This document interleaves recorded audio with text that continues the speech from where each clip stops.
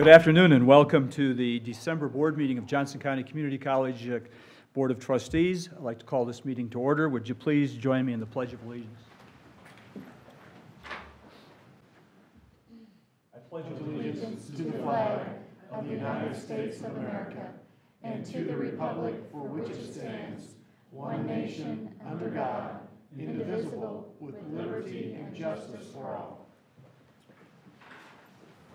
Roll call and recognition of visitors. Ms. Schlicht. This evening's visitors include Dick Carter, Roberta Eveslage, and Mike Fulton. Thank you. Awards and recognitions. Dr. Sopcich. Thank you, Dr. Cook. We're going to make a slight change here in the agenda. And Dr. Weber, I'm going to let you go first here. We have some very special guests that we'd like to introduce who've achieved a great deal. So, yeah, well, thank you. Our guests tonight that I brought in are standing in the back with one caveat. I told them if they stood in the back, we'd let them take off so they could go study for finals. There you go. But with us tonight, we have our 2018 volleyball team. And I want to say tonight we're recognizing the volleyball team for their season-ending accomplishment. The team competed in an incredibly competitive Jayhawk conference where 4 different teams were ranked in the top 3 in the country. They traveled to Highland and had to win on the road to secure the regional championship and a berth to the national tournament. In Charleston, West Virginia, the team took 3rd place and received the trophy we're presenting them with tonight. So in addition to their team achievement, we also had 3 of our players earn All-American honors. They are sophomore setter Jade Askren, freshman libero Riley Barnum, and sophomore middle hitter Anna Hester. And Trustee Cook, before you present them with the trophy, one thing I have to say about this team, and I told the coaches this, I don't know it, probably enough times they're tired of hearing it. Coach I is known for her defensive prowess, and her teams are always really tough. But this year is as resilient of a team as I've ever seen them have. They repetitively, I'll go ahead and say, probably face teams with more collective talent than them. But they just had this refuse to lose. They were behind in games and matches that they came back on. And they were just an absolute treat to watch this year. So congratulations, ladies.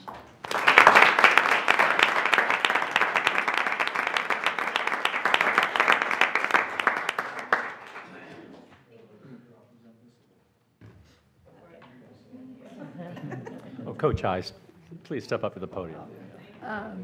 Thank you guys for having us. Thank you for supporting us. We greatly appreciate it. This team has definitely been one that will be memorable for a long time. So much achievement through them, but again, their perseverance through all the obstacles that they faced this year, every single one of them at some point in time was injured. So we were playing a lot of times, even with defensive players, playing up at the net, and I mean, they never, for once, sat back. They just said, okay, what's next, coach? And that's the resilience that they had. So I'm super proud of them, and thank you for your support. On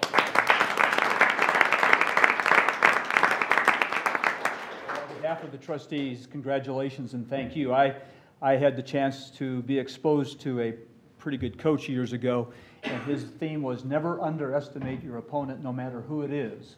Honor them with your best performance. And you have honored yourselves and your team and the college with your best performance each and every day. So thank you very much. We appreciate your efforts. Thank you. Thank you.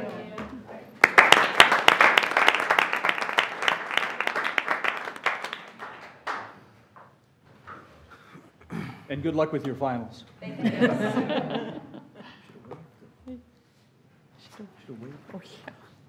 Tonight, we have a very special guest with us, Dr. Michael Fulton, Superintendent of Shawnee Mission School District. Before Mike steps up to the podium, Mike, go ahead. You can step up to the podium. Yeah. I want to read a few factoids about the Shawnee Mission School District. The district serves more than 27,000 students from 14 municipalities in northeast Johnson County. It's consistently ranked among the finest school districts nationwide for its high student performance. Last spring, it graduated 1,800 students. All 5 high schools are recognized by U.S. News and World Report as among the top high schools in the country, and the district is ranked in the top 6% of school districts nationwide. In 2018, Shawnee Mission seniors earned a composite ACT score of 23.8. The Kansas composite was 21.6, and the national composite was 20.8. 5 students earned perfect scores. They're doing great work preparing students for successful careers in the 21st century through the Shawnee Mission Signature programs. If you haven't seen their new Signature building, it's worth the trip. It's fantastic. The new Career and Technical Campus will be opening in early 2019, and their students will be able to explore 4 career paths: law enforcement, firefighting, EMT, and the legal profession. Now, that's just a few of the highlights of the district. Let me share a little bit with you about their new superintendent. Mike has his doctorate from St. Louis University, a master's from Illinois State University, and a bachelor's from Southwest Missouri State University. He began his career teaching grades 5 and 6 and later middle school, and obviously you survived. Prior to becoming the superintendent in Shawnee Mission in July of this year, he served the Pattonville School District for 23 years, the last 11 as superintendent. He led Pattonville to be nationally recognized for diversity as well as academic performance. He received the Special School District's Special Ambassador Award in 2018, which is the highest recognition given by the SSD to a superintendent who demonstrated extraordinary commitment to students and staff. In 2014, he received the Missouri Superintendent of the Year Award, and in 2014, he received the Robert L. Pierce Award, the 2 highest awards given to K-12 superintendents in Missouri. But despite all those accolades, the most important thing is that he has already demonstrated great enthusiasm in partnering with Johnson County Community College to do whatever we can together to help our students succeed. Welcome, Dr. Mike Fulton. That's very kind. Thank you for inviting me here this evening. And on behalf of the Shawnee Mission Board of Education, our staff, parents, and of course, most importantly, our students, thank you. And we're just so proud to be partners with Johnson County Community College to not only build programs for students while they're in high school, but also as a great place for them to come and learn and get ready for their future after high school. I've been so impressed by Johnson County, by the collaboration that exists among the superintendents, and especially the community college, in working together to try to build the very best learning opportunities that we can for all students. And so I just want you to know that we're committed as a school district to continue that partnership. And on behalf of all the superintendents in Johnson County, of course, they can do this for themselves, and will, I know, but we just want to thank you. It's a great team, and with that, we'll do wonderful things for kids. Thank you. Dr. Fulton, on behalf of the Board of Trustees here at the college, we want to present you with this timepiece and representing our partnership with the Shawnee Mission School District. Sometimes people say time is fleeting, and sometimes people say time is standing still, but we really appreciate the time you've been here already since July and the time we'll have ahead of us. You said the key word, on behalf of students, and to help students K through 12 as well as higher ed. So thank you for the partnership. Thank you for all you do, and congratulations and welcome. Thank you very much.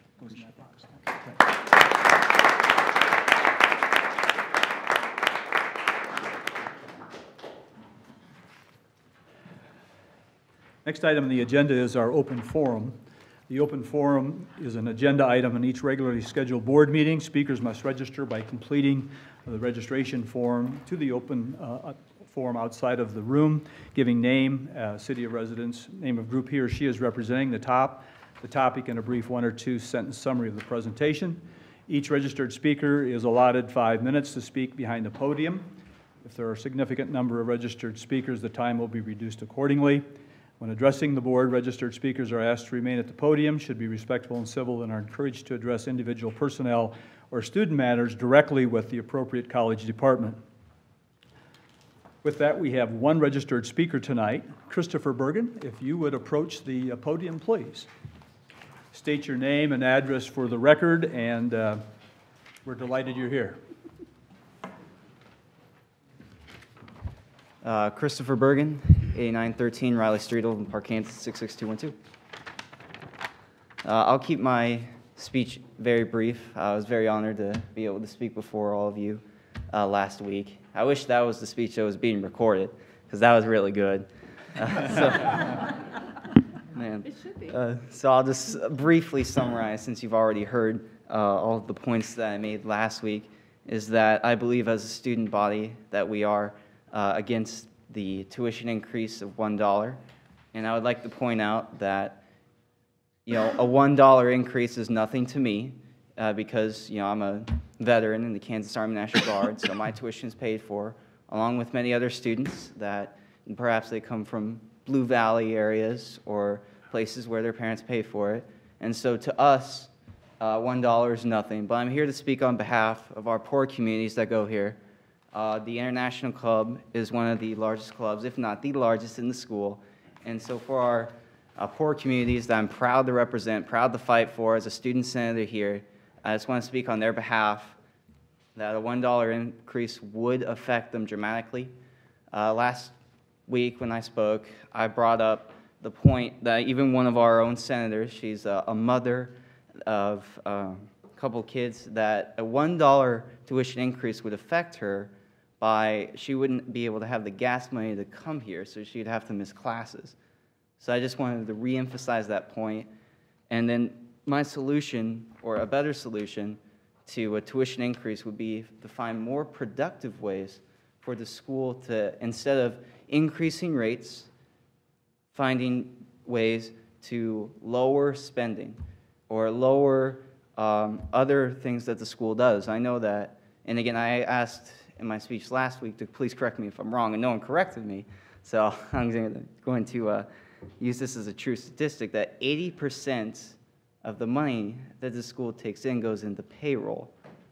So I believe there would be a more productive way to put that money more towards students, student activities, and lowering tuition rates rather than just going into payroll. You know, for the students that really do need that financial assistance and help,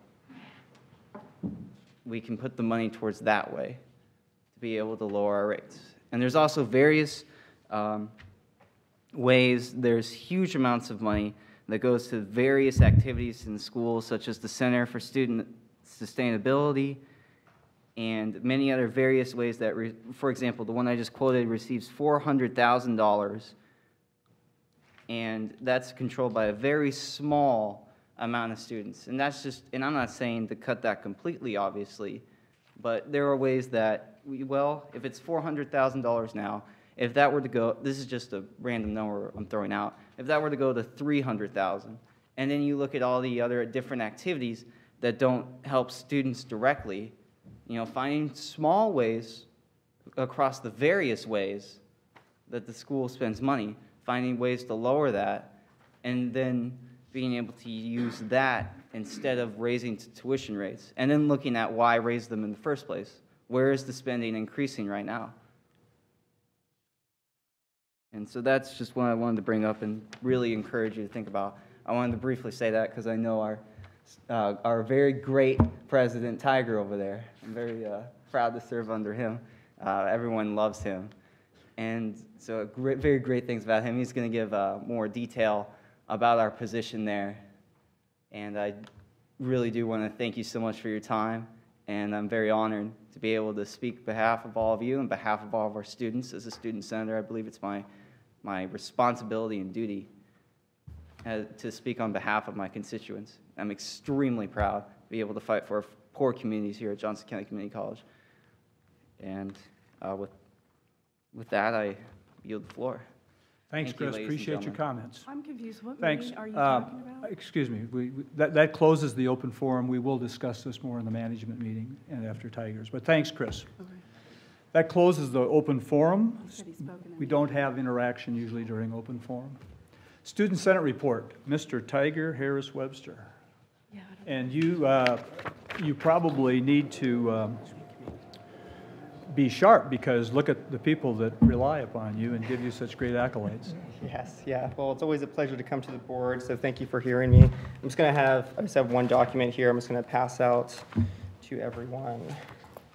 If you wouldn't mind just taking one in case I get down. All right. Well, I finished my last final this morning, so I can breathe and enjoy life again. So that's always a good thing. But getting into our presentation, so we had one snow day during our meeting, and so we only met twice since last time Caleb actually represented me and spoke to you. So not too much has been going on. We wrapped up, we had photos with Santa, which I'll go over. We had a few budget allocations, JCC gives. Just want to talk briefly about the tuition raise and the Student Senate retreat. In those packets I passed out, I have questions and some information that I presented.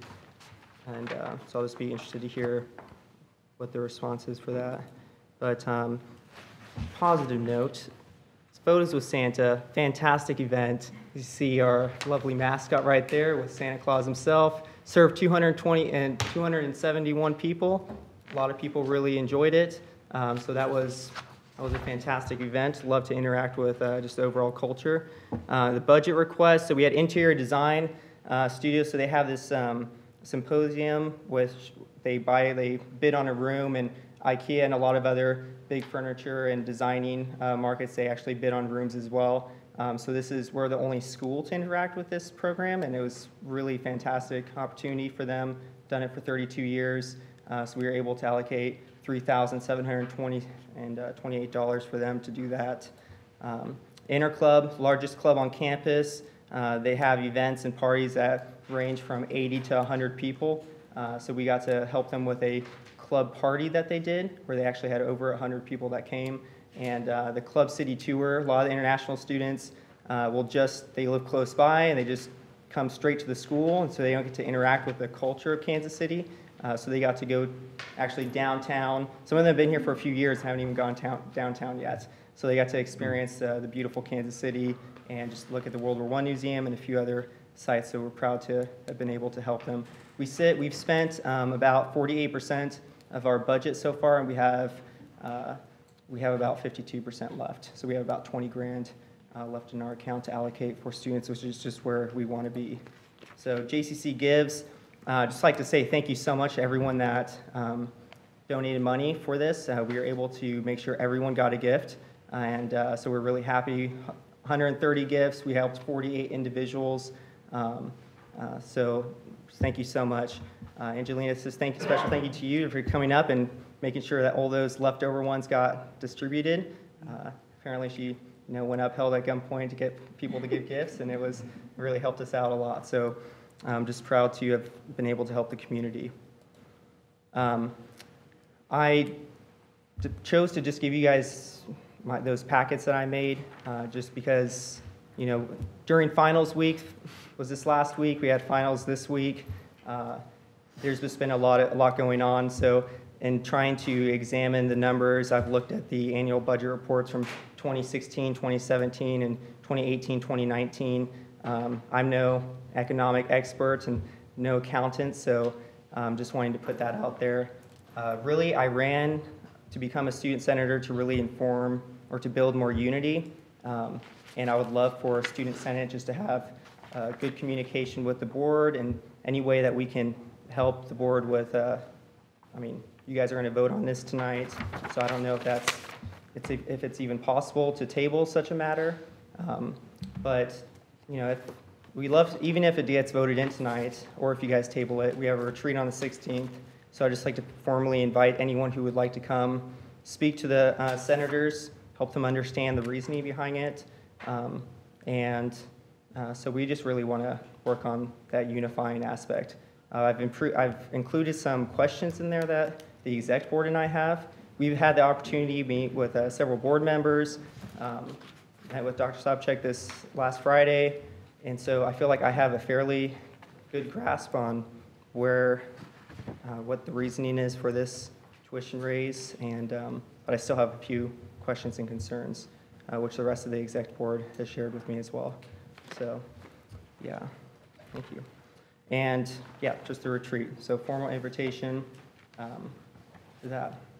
But thank you. Yeah. Tiger, thanks for your comments. I would just say that we are going to discuss this in the management meeting. As far as education for the Student Senate, I believe that our administrative staff certainly stands available to visit with you. It doesn't have to, wait for a board action or not, but I would encourage that kind of dialogue to take place rather than have trustees explain the budget process. So while we have committees that work very aggressively, the management committee is one that really focuses in on the detail of our budget development process. but we do have kind of a 5-year plan, and each year we update it. But we'll talk more about that during our management And report today. If you don't, just one more thing. I just want everyone to understand, not trying to point any fingers or step on any toes here. And I understand that past years, things like this have been approved and Student Senate hasn't been as concerned, or maybe they just didn't know about it and that was okay because they were focused on other things. So in this action, it's not accusing anyone of being left in the dark or anything. We're just trying to open more communications and just build stronger student leaders at the campus. Well, and I believe, Tiger, you and your at least immediate predecessors over the last 4 or 5 years have really been effective at having a full Senate, engaging the Senate, and so I really applaud and appreciate the work you're doing to get engagement. So we'll work on that. Okay. Thank you very much. Can you go back to the slides? Pal- What were the recommendations that you asked for? Oh, yes. Actually, I don't know. Can I go back? Well, let's, we'll look at those. Okay, so Those are the rates you have in your packet. We'll address those when we get to management report. Would it be possible just to table? Is it even We'll doable? discuss it during our management report. Okay. Thank you very much. Yeah, my Can we pleasure. get the time of the retreat and the location for Sunday? Just, you announce that? Time of the retreat, we haven't fully decided on the time. It's going to be in the afternoon. So I'll be able to send that to you guys as soon as we decide on that. But thank you. great. Thanks, Tiger. Thank you. College lobbyist report, Mr. Carter. Thank you, Mr. Chairman. This evening's report is a little bit lengthier in its printed form, and I know you know how to read, and so what I thought I would do is highlight a few points that I think should be brought to your attention. The House had its leadership races on December 3rd, earlier this month, and elected leadership. That's all contained in the report. I think it's, though, important to highlight who the Johnson County representatives and senators are in leadership. And so we have returning to the post of Speaker of the House, Ron Reichman Jr. Brett Parker will serve as the Democrat Agenda Chair, and Jim Denning will continue to be the Senate Majority Leader. The Senate did not have leadership races. They didn't have elections. There will be some shuffling in the committee chairmanship posts in the Senate. In fact, I reference in the legislative update that there is a memo attached that outlines those new appointments, and I failed to do that, and so I will get that document to Terry Schlish so that it can be sent out to anybody who wants it. It simply just lists who the new, there's a lot of returning or the same committee chairs, but there are some shuffling around of committee chairs in the Senate. I think it's also important to note that Senator Barbara Bollier just this week announced that she would serve her remaining 2 years in the Senate as a Democrat. And so that changes the numbers a little bit in the Senate. There will be 10 Democrats, 29 Republicans, and 1 independent. And that independent is John Dahl, and he declared that independent status when he chose to run for governor as lieutenant governor with Greg Orman. We're still waiting for House committee chairmanships to come out. Most importantly, we watch for appropriations, House Education, and House Higher Education budget chairs. And so hopefully those will be coming out in the next week or so. Some of the things that we'll be watching next year in the legislative process, or at least that will be commanding a lot of the time and attention of folks in Topeka, are the K-12 budget, obviously. There will be a large tax policy discussion. There was a tax bill that did not pass at the very end of the session last year. We think that will be returning, and there will be a large discussion about that very early on. And then Medicaid expansion will also be a big topic that will be discussed in the legislature. But those aren't necessarily higher education related. The things that we expect to see in higher ed, we've talked a little bit about before and in the past, and we certainly think that they will be returning. Things like the statewide mill levy will likely be discussed. Service areas for community colleges, and possibly even for state universities. We certainly think that depending on how the Board of Tax Appeals hearings go for some of the big box stores related to the dark store theory property valuation appeals, that will have an impact on how we look at the budget here at Johnson County Community College. And then finally, concurrent enrollment. Now, I know that Dr. Sopcich was in a meeting just yesterday because we chatted briefly, and I think he may have some additional details about some of the items related to either service areas and or the statewide mill levy. And so I'd just turn it over to him to kind of bring you up to speed. Thanks, Dick. Yesterday, the Council of Presidents met with Ally Devine, lobbyist for the Kansas Association of Community College Trustees, to talk about some things that may surface during this year's session. At this time, there's so much anticipation and apprehension about what could go on in Topeka, so you have to be attentive to everything because no one really knows exactly what could come up. Out of southeast Kansas, specifically Butler County, there could be a legislative initiative to implement a property tax cap for community colleges. They want to focus on how the revenue is being used with those tax funds and also how they can limit its growth. So in other words, a tax cap. One idea was, for example, was the local tax rate would be based on the percentage of enrollment from the home or tax-paying county. Fact is, Butler County, as an example, has 28% of its students from Butler County. So that would make the difference of that, which would be what, 72% are from surrounding counties. Is that really a fair deal for the taxpayers in Butler County? This is the type of thing that people are going to be talking about. There's also a lot of questions that's going to be asked about community college athletics. That's perhaps was inspired by the elimination of that Kansas athlete requirement for football being lifted. So there are a lot of folks out there who are curious about that and perhaps through legislation might kind of pursue some things. There is talk about a $25 million proposal for additional community college funding. There is also talk that should this money come through, it'll be used to buy down mill levies. So this is always out there. In other words, whatever funds we get would go toward buying down the mill levy. This would probably be well received in many communities across the state who believe they're paying excessively through their property taxes. The regents appear to be considering the lifting of service areas for its 6 universities. This would be kind of a big change, but yesterday they asked the community college presidents to send in their points of view regarding service areas for community colleges. The implication for this is significant for all of us should service areas go away. So it's now getting to that point where they're actually fielding inquiries. I believe across the state of Kansas, 105 counties, only 4 of them have growing populations. Johnson County adds about 10,000 people a year. So where do you think all the schools would want to set up shop? So this is going to be something we'll keep our eyes on. I was encouraged by the other presidents that there seemed to be a strong sentiment against eliminating service areas. And this is something that was relatively new over the past couple of years. So we'll see where it goes. We'll keep posted. We'll look to Dick for seeing what he can learn in the halls of Topeka. But it could be a far more interesting year legislatively than we had anticipated. So thank you. So Dr. Sopcich is one example, and you brought up Butler Community College. 28% of their students are from Butler County, 62% either out-state or out of the state or out of the country. One of the things that some of us have talked about is that in the service area sector, rather than have a statewide mill levy to support community colleges, is for that service area to impose a mill levy upon those counties in which they serve. And I think in a number of colleges, community college service areas, they've chosen not to have a levy increase. And so there's a tuition charge out of the college area, but those tuition rates are all over the place, and many of them are very reduced prices because they want to grow enrollment. And so that's the challenge we have in the state, and particularly with 101 counties not seeing population growth. So it's a real big challenge. I can see the frustration on those community colleges. Trustee Snyder. Dr. Sopcich, I was not aware that Regent schools had service territories. How does that work, and what would be the implications of it going away?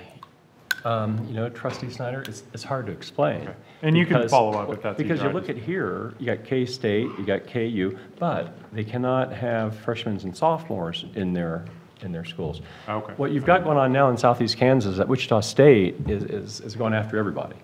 I mean, it's they've acquired a career and technical school now. It's all about enrollment.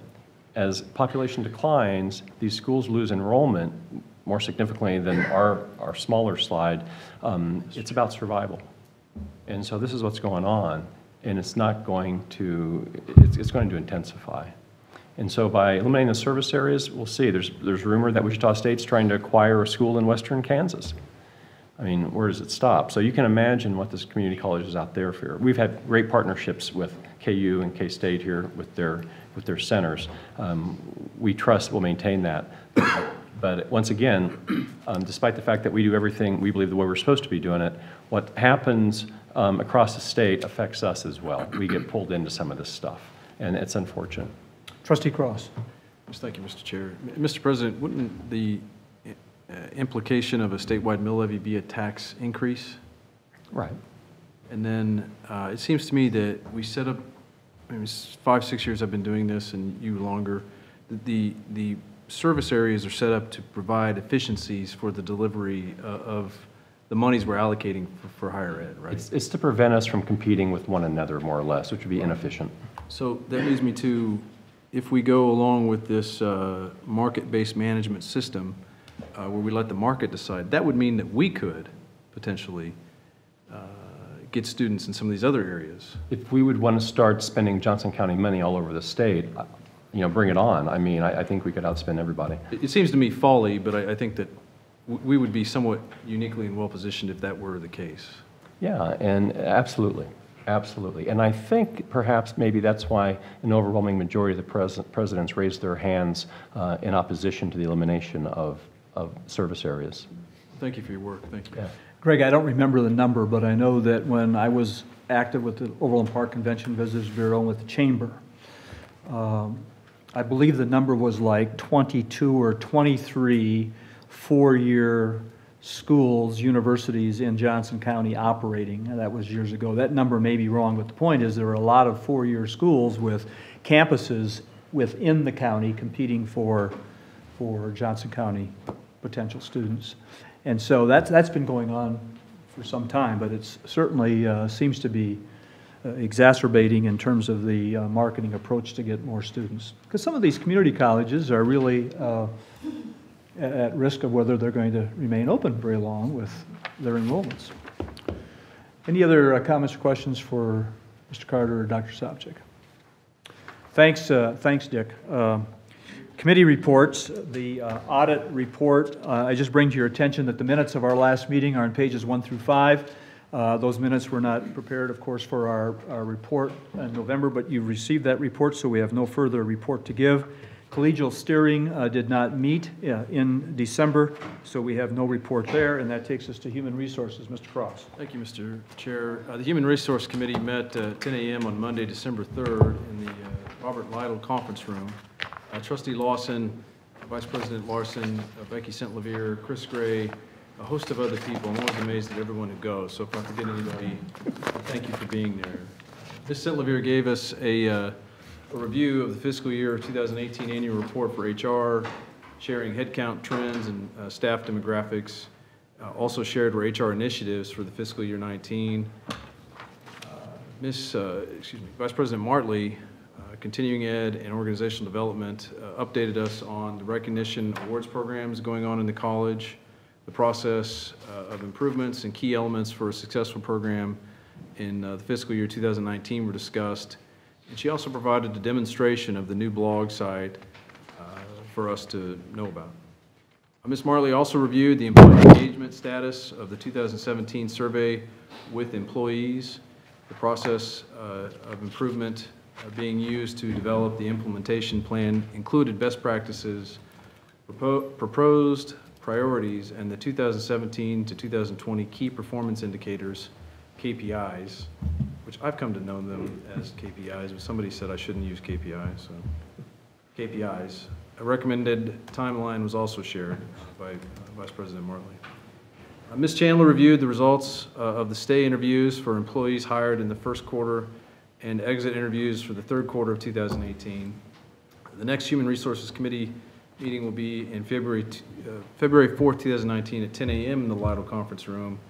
And I just want to say in my time on the HR Committee, I really appreciate the work that goes into everything that we do, the work that we do to churn and metrics that we create to know what's going on. I really appreciate, and it's helpful to know what's going on and the work that we do for stay interviews and exit interviews, and to be able to have some pulse on our employees is helpful. So, Mr. Chair, unless Trustee Lawson has anything to add, that That would conclude my report.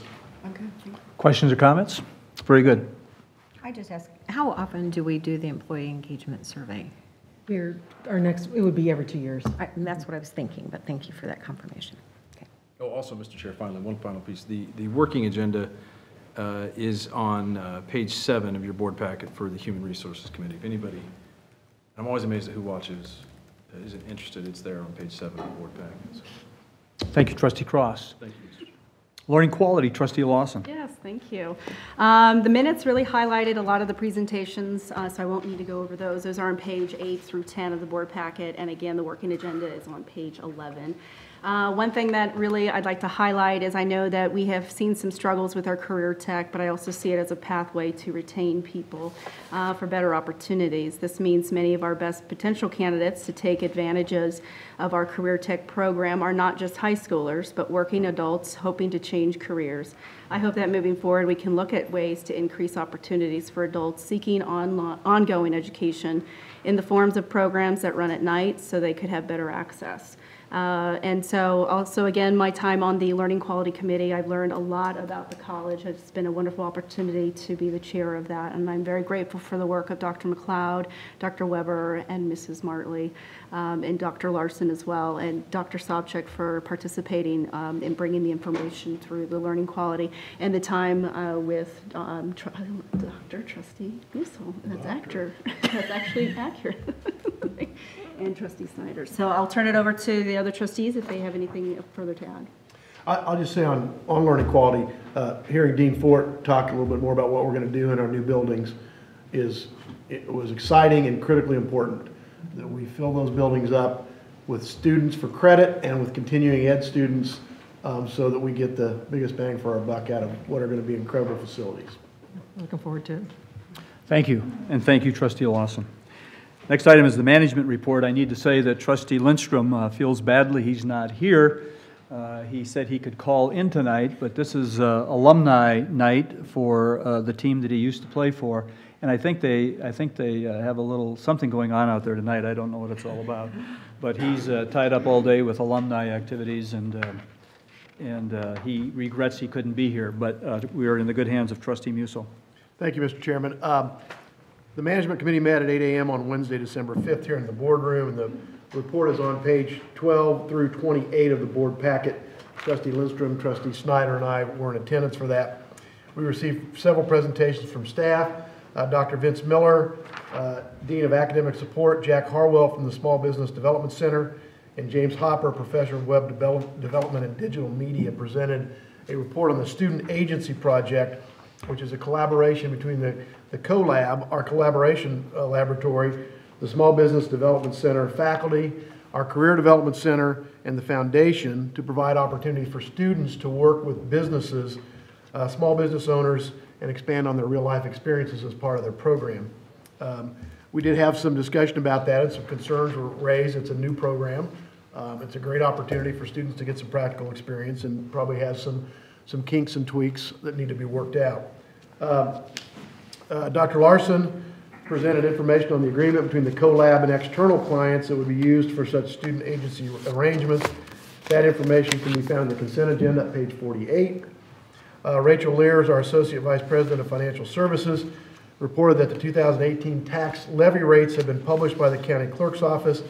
The college's final rate, levy rate for the general fund is 8.731, and the capital outlay fund is 0.501. Special assessments are 0.034, so our total mill levy is 9.266, lowered from last year, but a little higher than what we had estimated before the treasurer finished his calculations. Total valuation in Johnson County is about $10.5 billion. The proposed 2019 and 20 calendar and budget guidelines were presented, and I'll read the recommendations for those shortly, and I think there will be discussion on those. Rachel also reviewed materials relative to the 5-year financial projection model. At the November meeting, the committee reviewed the 5-year model prepared by staff that assumed property values would keep rising each year, although by a smaller increase in the last couple of years.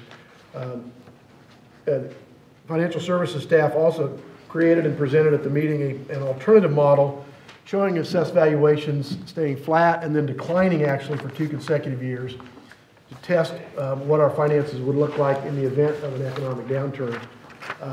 Property taxes represent 65% of our operating revenues, and the alternative model showed that if we have a downturn in assessed valuation as estimated in that model, we would end up spending $16 million out of reserve in the fifth year of the model, school year 22-23. Janelle Vogler, Associate Vice President for Business Services, presented the single source report as well as a summary of awarded bids between $50,000 and $150,000. That summary is on page 18 and 19. Rex Hayes, Associate Vice President of Campus Services and Facility Planning, gave his monthly update on capital infrastructure programs. This report is on page 22. He reported on the construction projects on campus as part of the facilities master plan. That report is on page 23. The Management Committee has 3 recommendations for action. I'm going to take them slightly out of order and leave the budget guidelines, which include the tuition issue, for the third one. So I'm going to skip to the recommendation regarding monitoring business services, a bid and RFP recommendations.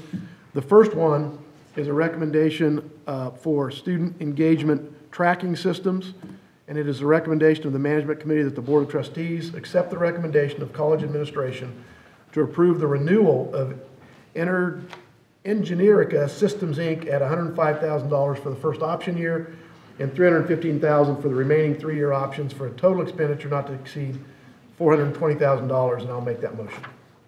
We have a motion. Is there a second? Trustee Cross seconds. Any discussion? Any discussion? All in favor signify by saying aye.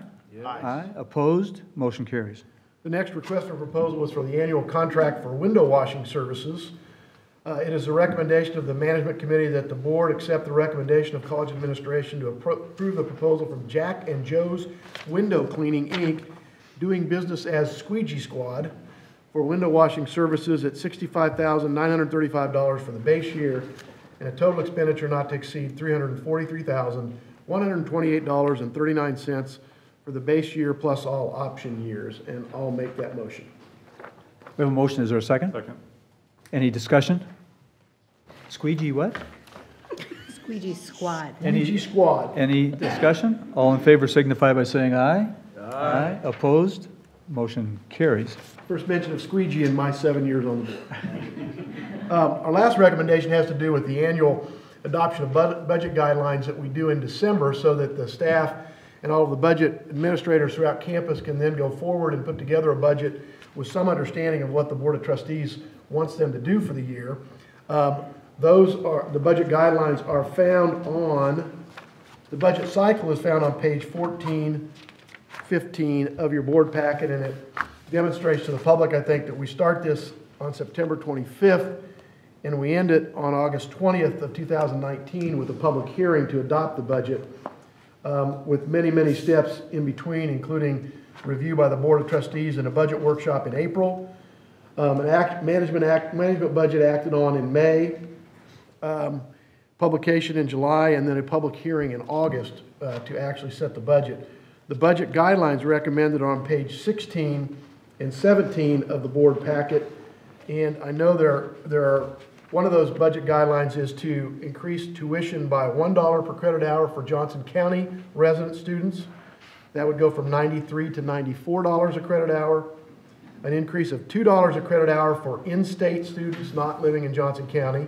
That would go from $110 to $112, and a $3 credit hour for out-of-state students, which would include our international students, going from $220 to $223 per hour. And the metro rate, which is for areas in Missouri of certain zip codes that are adjacent to Johnson County and I think in Wyandotte County even, to allow those individuals to pay something less than out of state. That would go from $135 to $138. Our tuition and fees have stayed the same for 3 consecutive years, which is something to be proud of, I think, and something I don't know of other colleges or universities in the United States that can say that. The metro rate has not been increased from $135 since we instituted it. I don't know if that's 3 years or 2 years ago. I think we're in the third year. We're in the third year. Yes. So it has also remained flat. In addition, budget guidelines, just I think so that I think everybody in the room probably knows, so the public knows. We want to maintain certain cash balances according to our policies. We have assumed a valuation increase in assessed valuation in Johnson County of 4%, which is lower than the last 3 years, I believe, and is a relatively conservative number, we believe, based on what the county appraiser has forecast for the January 1 values that will come out in March. It reflects a 2% reduction in the amount of credit hours that would be enrolled during the school year. I told about the tuition cost increase. It assumes that state aid would remain flat. As we know from the percentages in our budget book, state aid has remained flat or decreased over the last 7 or 8 years and is a decreasing percentage of our general revenues. We're assuming it will not grow for this year. Salaries and benefits, the number of full-time and part-time positions will not increase.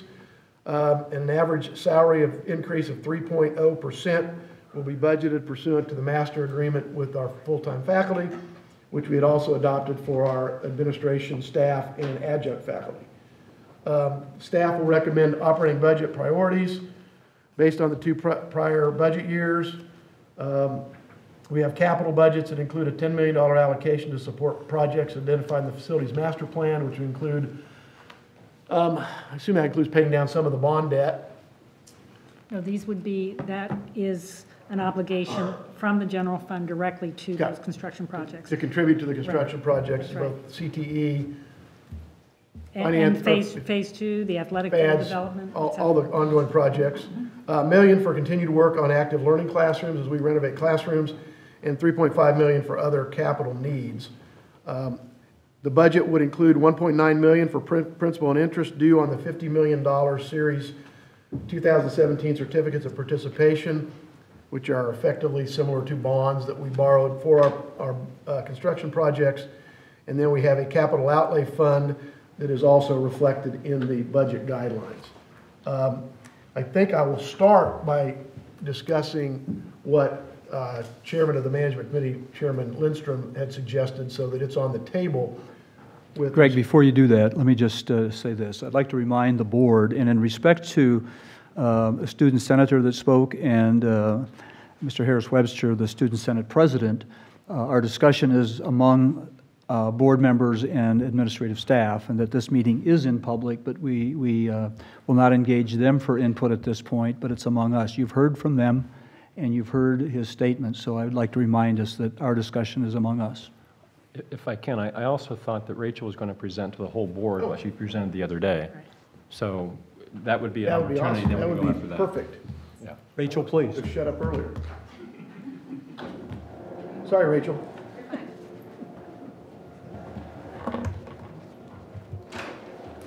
Okay, thank you. We wanted to take this opportunity to share with the full board the presentation that the Management Committee saw last week, because it does provide the details behind the various factors that are considered by the administration when recommending the tuition rates for the coming year. So hopefully this will give a little bit of additional information to inform the conversation here in a little bit.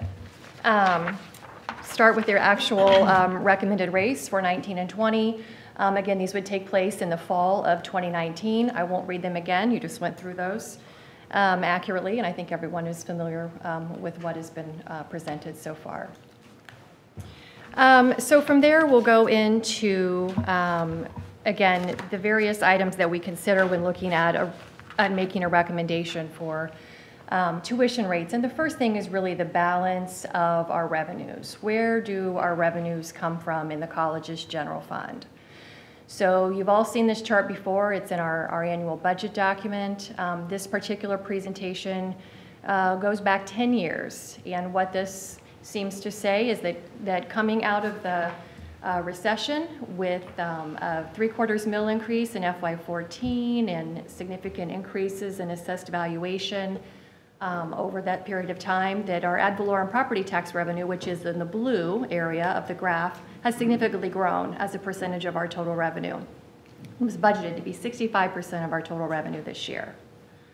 Over the same period of time, the tuition revenue, which is in the green, has decreased as a percentage of total, going from at its highest 25 in FY12 to what was budgeted at 21% for last year and 20% for this year. Now, I do have the actual figures.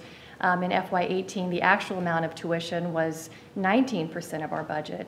And in this year, FY19, I think that will be 18% of our budget. So we've continued to see that shrink as a percentage of the total. In the orange is our state revenue, and again, that has decreased over time. Yes. So what's happened here, obviously, is the responsibility has shifted from the state and the student to the local property owner, which is, it's clear that's what's happened. Yes, and at the management committee meeting last week, Trustee Snyder asked a good question, and if you will bear with me just a second, I wanted to open up this other slide. You had asked about if that slide had a longer tail, if it went back pre-recession, and we looked at that over 20 years' time, for example, what would that look like? So again, starting back in 2000, for example, you can see that the green, the tuition, where we are now is basically where we were before the recession at 19–20% of the total revenue. Again, what has decreased primarily is the state aid, which has gone down from 22 to 14%, gone down by about 8%, meaning that has shifted, as you just said, to the ad valorem category. And it shifted from the property owner back to the students during the height of the property devaluation. So when those property valuations went down, and less money came in, the students were then asked to pick more of it up. Basically 10, 11, and 12, 13. Right. Yes, yes. So I thought that was a good question, and I think that is helpful to look at that information over that longer period of time. Okay. Back to this presentation then. So again, considering the balance is important in this discussion. I think it's also important to note that when you're talking about total dollars, in FY18, the total amount of dollars that we received from tuition revenue was slightly lower than we got in FY14. So again, we're not seeing that grow as a percentage of the total. Okay, another thing that we looked at was our actual rates per credit hour. So we've said several times that the college has held tuition rates flat for the past 3 academic years. If you look back to 2009, 2010, those years over on the left side of the chart, you can see very significant increases, $6 per year in those first 2 years. So about an 8% annual increase in those first 2 years. I'd also like to share with you some of the increases from 09 to 13 for out of state on a credit hour basis. In 09, it was increased by $5. In 10, it was increased by $10. In 11, it was increased by $14. In 12, it was increased by $16. And in 13, it was increased by $8. Now, those are tuition increases. Yes.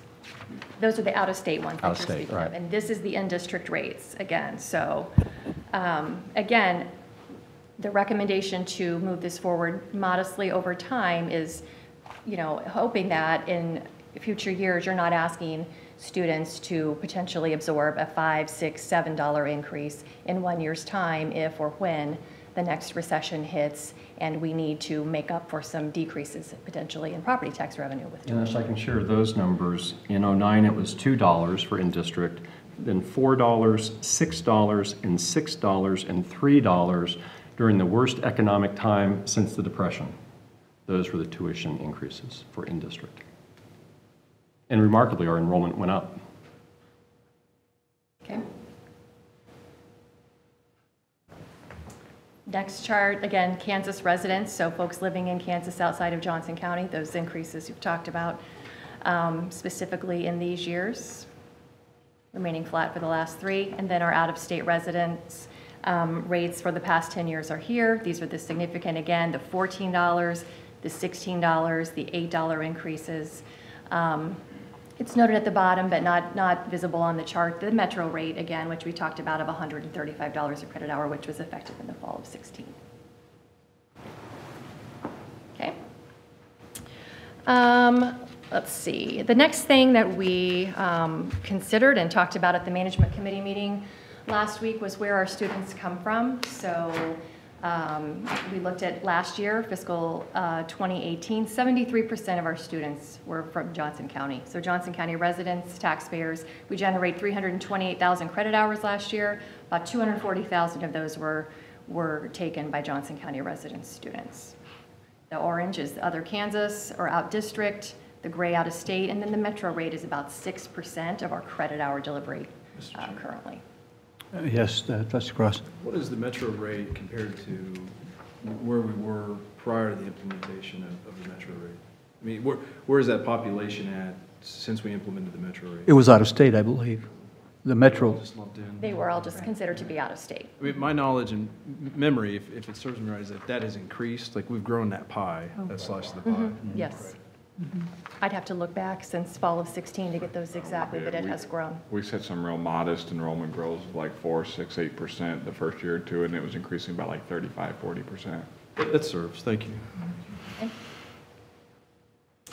When you look at the revenues generated by those credit hours, again, because the county residents are paying lower rates, their percentage of revenue is slightly lower than their credit hour percentage. So again, if they're generating 73% of the credit hours, it's about 66% of the tuition revenue comes from in-county, and then you can see the other breakouts as well. Go back to the hours, Rachel. So I guess, you know, Trustee Cross raises a good point in terms of the metro rate. Even go back to the previous slide. Okay. And no, that wasn't the one. This one? No, go back to the credit hour slide. Okay. So 6% is coming from the metro, but those 19,000 credit hours compared to the 55,000, does that tell us that out-of-state tend to be more full-time and metro tend to be part-time? There was a slide I thought before that showed the number of students or the percent of revenue. And it's not relevant necessarily, but I was just thinking, does that mean our metro students are part-time students as opposed to out-of-state being more full-time students? There's something to that, yeah. Most of our out-of-state are full-time, and the local students. I mean, in total, we know that out of all of our students, about 70% are part-time. Yeah. Thank you. Okay. Another interesting thing to look at, I think, when you're talking about tuition rates is comparing the college to other community colleges in the state. And so we've done that on these next series of slides. These are the current year, 2018-19, in-district tuition and fee rates. So our rate of $93 is on the orange bar here. I actually like this presentation better, this high-low ranking. Because it does illustrate, again, that only Dodge City and Coffeyville currently have lower in-district rates than our $93 per credit hour. And Rachel, where do we sit with regard to the rest of the country tuition? That information would be similar to what's in our annual budget book. So we look at the College Board administers a survey every year of two-year colleges, and the state of Kansas is, I think, 46th out of 50 states as far as affordability, most affordable, least expensive. Least expensive, right. Did you have a question? No, we're good. Okay. One other thing I wanted to point out here is we looked at Metropolitan Community College, and this information is also in our annual budget book. Their current in-district rate is $103 per credit hour compared to the 93 rate that we currently have in place. Okay. The community college rates for Kansas residents, so again, folks living outside of your county, the college's rate of 110, I think, compares along with the averages of those. Our non-resident rate of 220 is considerably higher than most, although I understand there are a variety of factors that go into the ways that these schools set out-of-state non-resident tuition rates, including any tuition and scholarship strategies that they may have in place for student athletes. So again, this isn't, necessarily the greatest or the most applicable comparison. Is kind of there for information. And then border state, for the folks that have a border state rate similar to our metro rate, they don't, we use the out-of-district rate. And again, you can see the comparisons there. Okay, course fees are also an important thing to consider. Many of our classes do have materials fees that are associated with materials that students may be required to purchase to complete the course, but this is the complete list of the course fees that are required. These are not per credit hour, these are just per course. They primarily, as we've discussed before, relate to private music lessons and also our railroad programs, with a few fees in the floral and horticulture classes as well. So we've typically not gone the route of assigning a course-related fee to a course that may be perceived as higher cost to deliver. In comparison, that's not like a lot of other schools. A lot of places you look at their website or flip through their catalogs and they're going to have, pages and pages of course-related fees. So we just selected a couple of other institutions and looked at things like nursing or culinary, even biology, science lab fees, for example, to show, that just, again, some examples of fees that you may find at other institutions that you will not find here.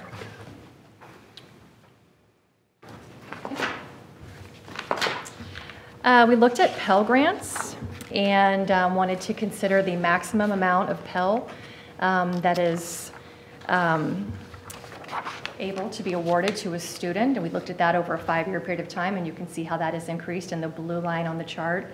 The college's average is in the gray. You can see that's slightly increased over this time period and did increase significantly from 17 into 18, and we talked about that at the management committee meeting, how that relates to awarding the ability to award Pell year-round, so including a summer semester in addition to the traditional fall and spring. And so financial aid did go up for students who are getting Pell.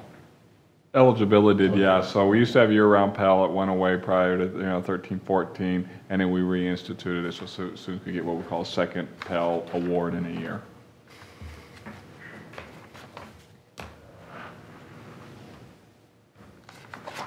Looking at the recommended rates as not only a $1, $2, or $3 increase, but also as a percentage, I think is also something that's important to consider when we're looking at the proposed rates for 2019 compared to the current rates for 2020. A $1 increase, for example, for an in-county resident is a 1.1% increase.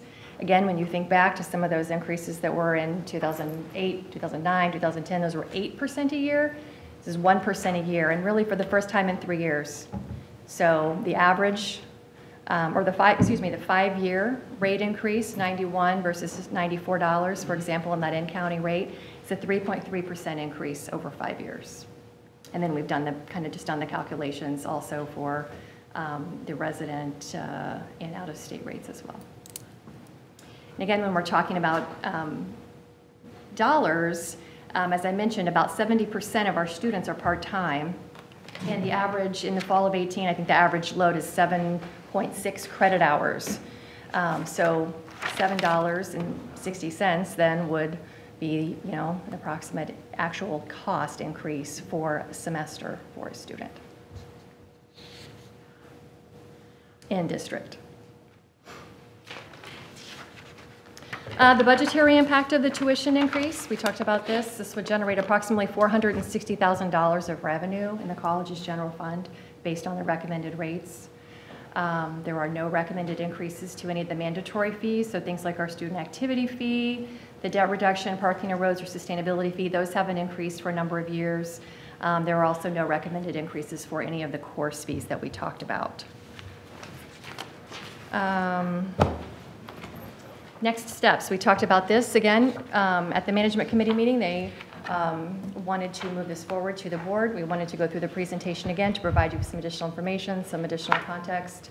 I guess with that, I'd say if you have any additional questions, and then refer it back. Stay there because we might need you. So I interrupted Trustee Musil. Let's go back to you before we open up discussion. Well, I didn't, the one thing that I wanted to make sure that the full board was aware of was a suggestion that Trustee Lindstrom had, which was that if we were going to consider something, he would ask for us to consider freezing Johnson County in-district rates, but accepting the recommendation on the rest of them. I simply say that because I think it's fair that Trustee Lindstrom's thoughts that he expressed at the management committee be expressed here, and I'm interested in hearing discussion from the board. Barbara, if you and Rachel could review with us again the significance of, and I refer back to Mr. Harris-Webster's comment about having time for more input. We spend a lot of time, as Trustee Musil has indicated, in the calendar about the steps we go through. It's not just a 1 year, but a 5-year kind of projection. Talk a little bit, if you can, again, what's happened up to this point from July 1 in terms of input, the work that goes into the budget process, and then the reason it's important tonight to consider the guidelines as we move in. To talk a little bit about that, if you would. Certainly, thank you. Yes, I mean, there is generally an early discussion among the President's Cabinet about formulating some guidelines, so there's been discussion by college leadership. We actually start the budget process in October by giving detailed information to the roughly 120 budget administrators for them to begin thinking about next year. And some aspects of the budget process actually are due really before this meeting. For instance, a process we call the remodeling request, where people are asking for physical changes to spaces to improve the functionality or to better serve students. That's already been due.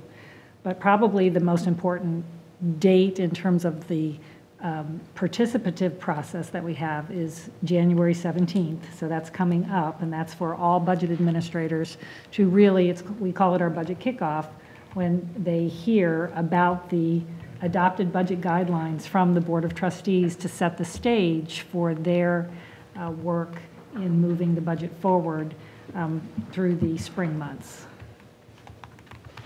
Okay, thank you. Appreciate that. Trustee Snyder.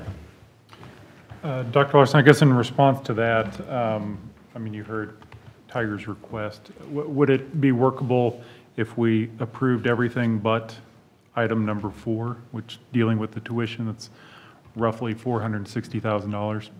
What, I mean, your honest assessment of, I think we meet on the 17th, 16th, 17th, 18th, sometime with that. And just curious what impact that would have. I think it probably affects the folks in Dr. Weber's branch more so than ours. But I mean, we've talked, it's important to know what the tuition rates are to begin to publicize those and package them. I think that being said, could the tuition be delayed a month and move forward with others? Is that possible? Yes. And thank you for bringing that up. I'd forgotten that that's really the more critical part, is getting that built into our catalogs and knowing, you know, what rates we're going to offer. Right. Other discussion? Trustee Lawson. I'm not sure if I heard you correctly, so I wanted to go over, you were talking about inflation, and so the student tuition increase is there to buffer, what was that you mentioned? I don't believe I During the recession, I mentioned think, that. tuition went up because property values went down, I think is what you said. Back at the beginning, is that? I thought there was some discussion about inflation and being able to buffer, like increasing, I think you were mentioning 3, 6, I think it was a 5. recession. Trying to, I guess, buffer the significance of that increase. Again, back when we did this, the increases, this is a $1 increase on a little bit larger base. Back then, it was a $2, a $4, a $6, a $6, and a $3 increase, back when unemployment was rampant. So that's the challenge, something that we're trying to watch out for, rather than hit the students with these types of significant increases all at once. The projections are there will be a recession. You know, it's a very predictable, it's a reasonably predictable cycle. So that's one of the things that this is trying to do, is to have some type of design on the best way to deal with tuition. Okay. So we don't find ourselves in this situation. And during the same period, by the way, we spent $28 million out of reserves. At the same time, we increased tuition at that level. So that's what was going on here, and we're trying to prevent us from being in that type of situation again. Okay, because I'm trying to understand, because the Federal Reserve on their higher education price index specifically says that when colleges increase their tuition, it's a factor of inflation, and it starts to really impact that. So, but am I correct to say that you're not talking about inflation? Well, I think the 1% increase is below the inflation rate. And it's not going to, it may have an adverse effect on those numbers when they calculate inflation. So then that was understanding. Thank you. I do have some other questions. So is there a project that this money is going towards, the $1, the $2, and $3? There's a specific project? This is a part of the general fund. So it goes in with the state money, with the ad valorem, it goes into the whole budget. We don't really raise tuition or increase the mill levy with a specific project in mind. Okay. Do we have any study on why the $1 versus $5 versus 50 cents? I think when you look, I know some people think this is arbitrary, but when you look at all the data and the facts that collected, by Rachel's team and Barbara's team, a lot of work goes into this. Raising tuition is a big deal. That's why we haven't done it in 3 years, which is exemplary, which is kind of remarkable. But in this case, when you start looking at all these, all the data and think of the future, because this is as much about the future.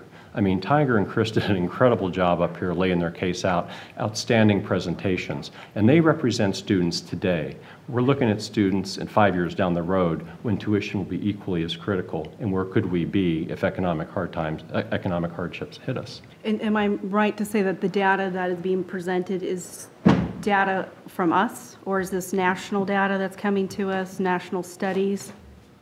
What is data? It's primarily data from us. These are the call, yeah, go ahead. Although we've also shared, for instance, as Rachel mentioned, I think we're 6th from the bottom. The state of Kansas is 6th from the bottom in terms of the average 2-year higher education cost. So we have some national data on that as well.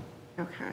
And then I've heard a lot of talk about the problem that's being addressed, and I just kind of wanted to know, what is the general sum up of what is the problem that we're addressing by raising it $1 and $2 and $3? What are we addressing? I think what we're talking about is the balance that we've got, or the imbalance, if you will, between our sources of revenue in the general fund, which is best illustrated by this chart. How, as a percentage of our revenue, the property tax revenue has grown so significantly to now represent almost 65% of the total, and then the shrinking portions from tuition and from state aid.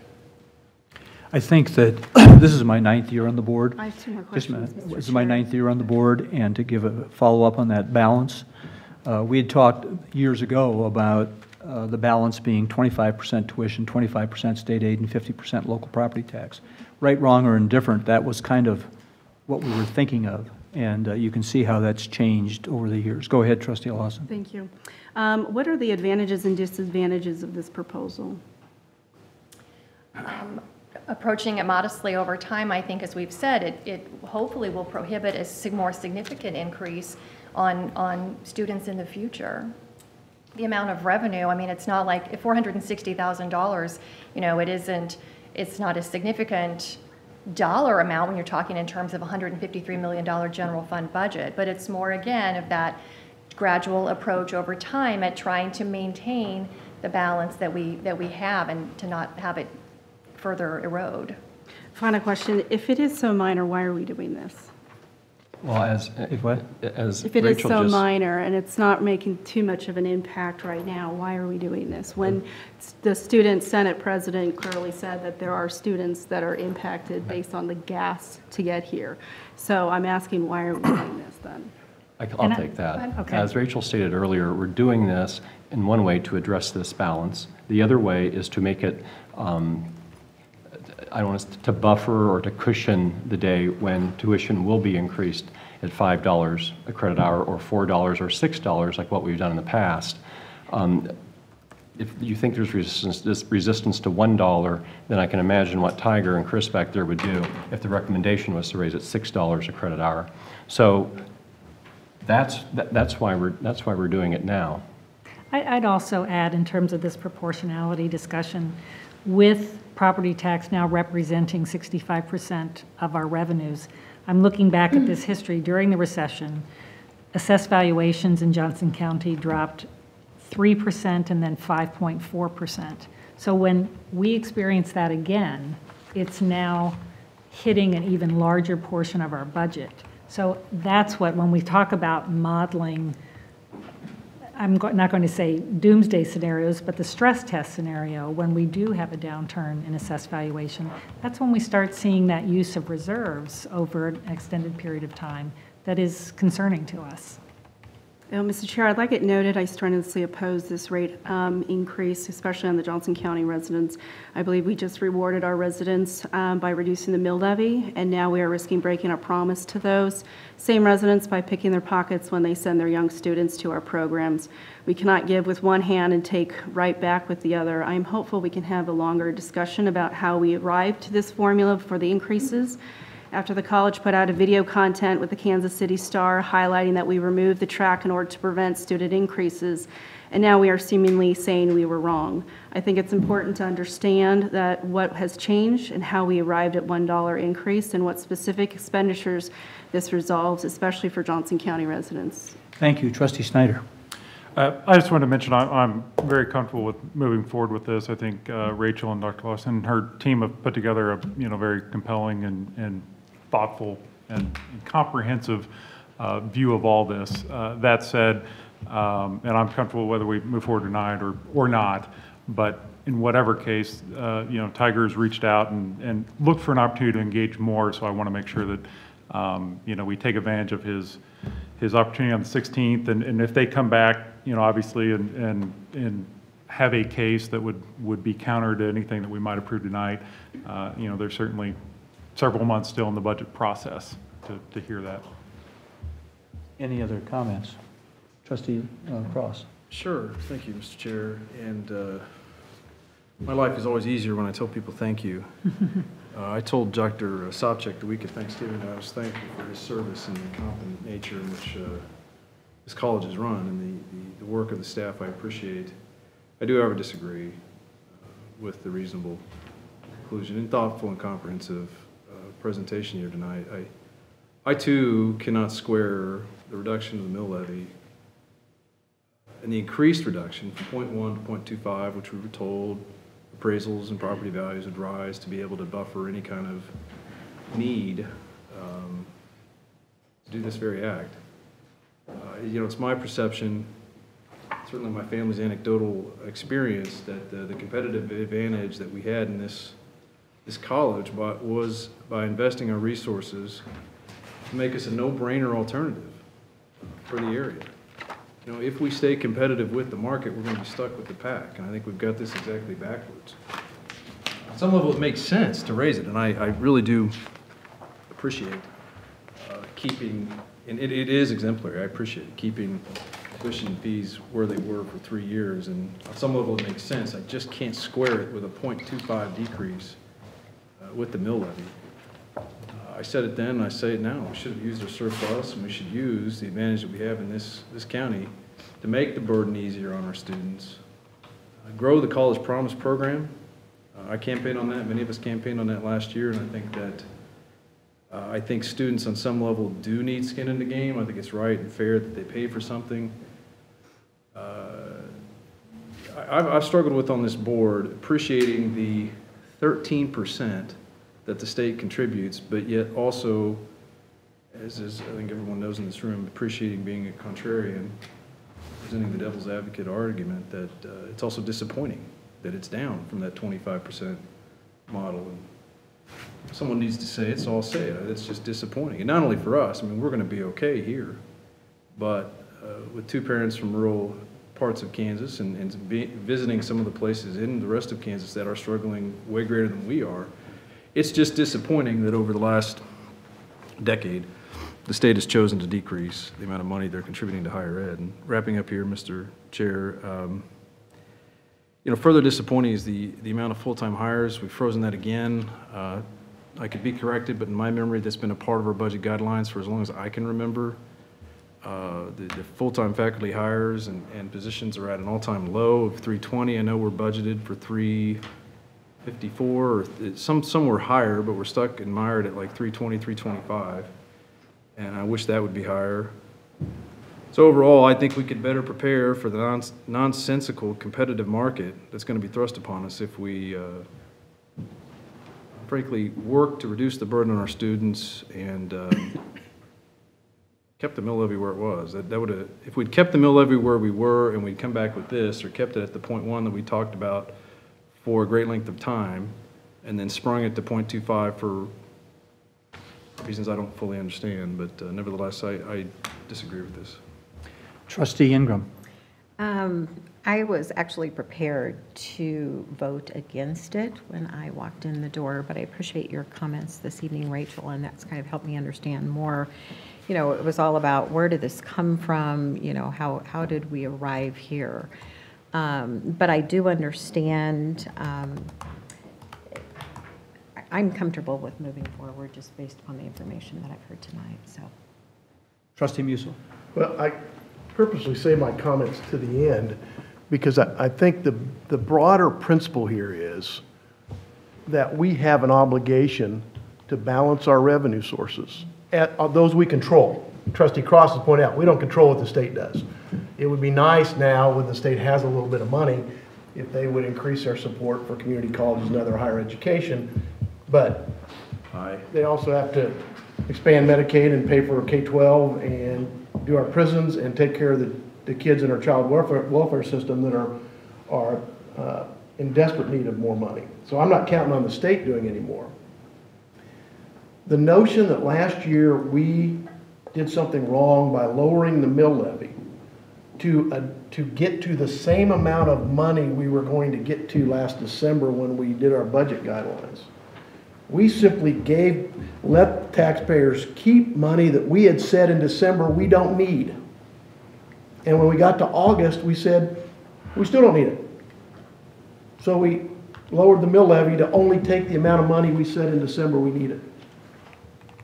That is prudent fiscal policy in my mind. And even giving that back, we took in $4 or $5 million of new money last year from property taxpayers that we didn't get in the year previous to that.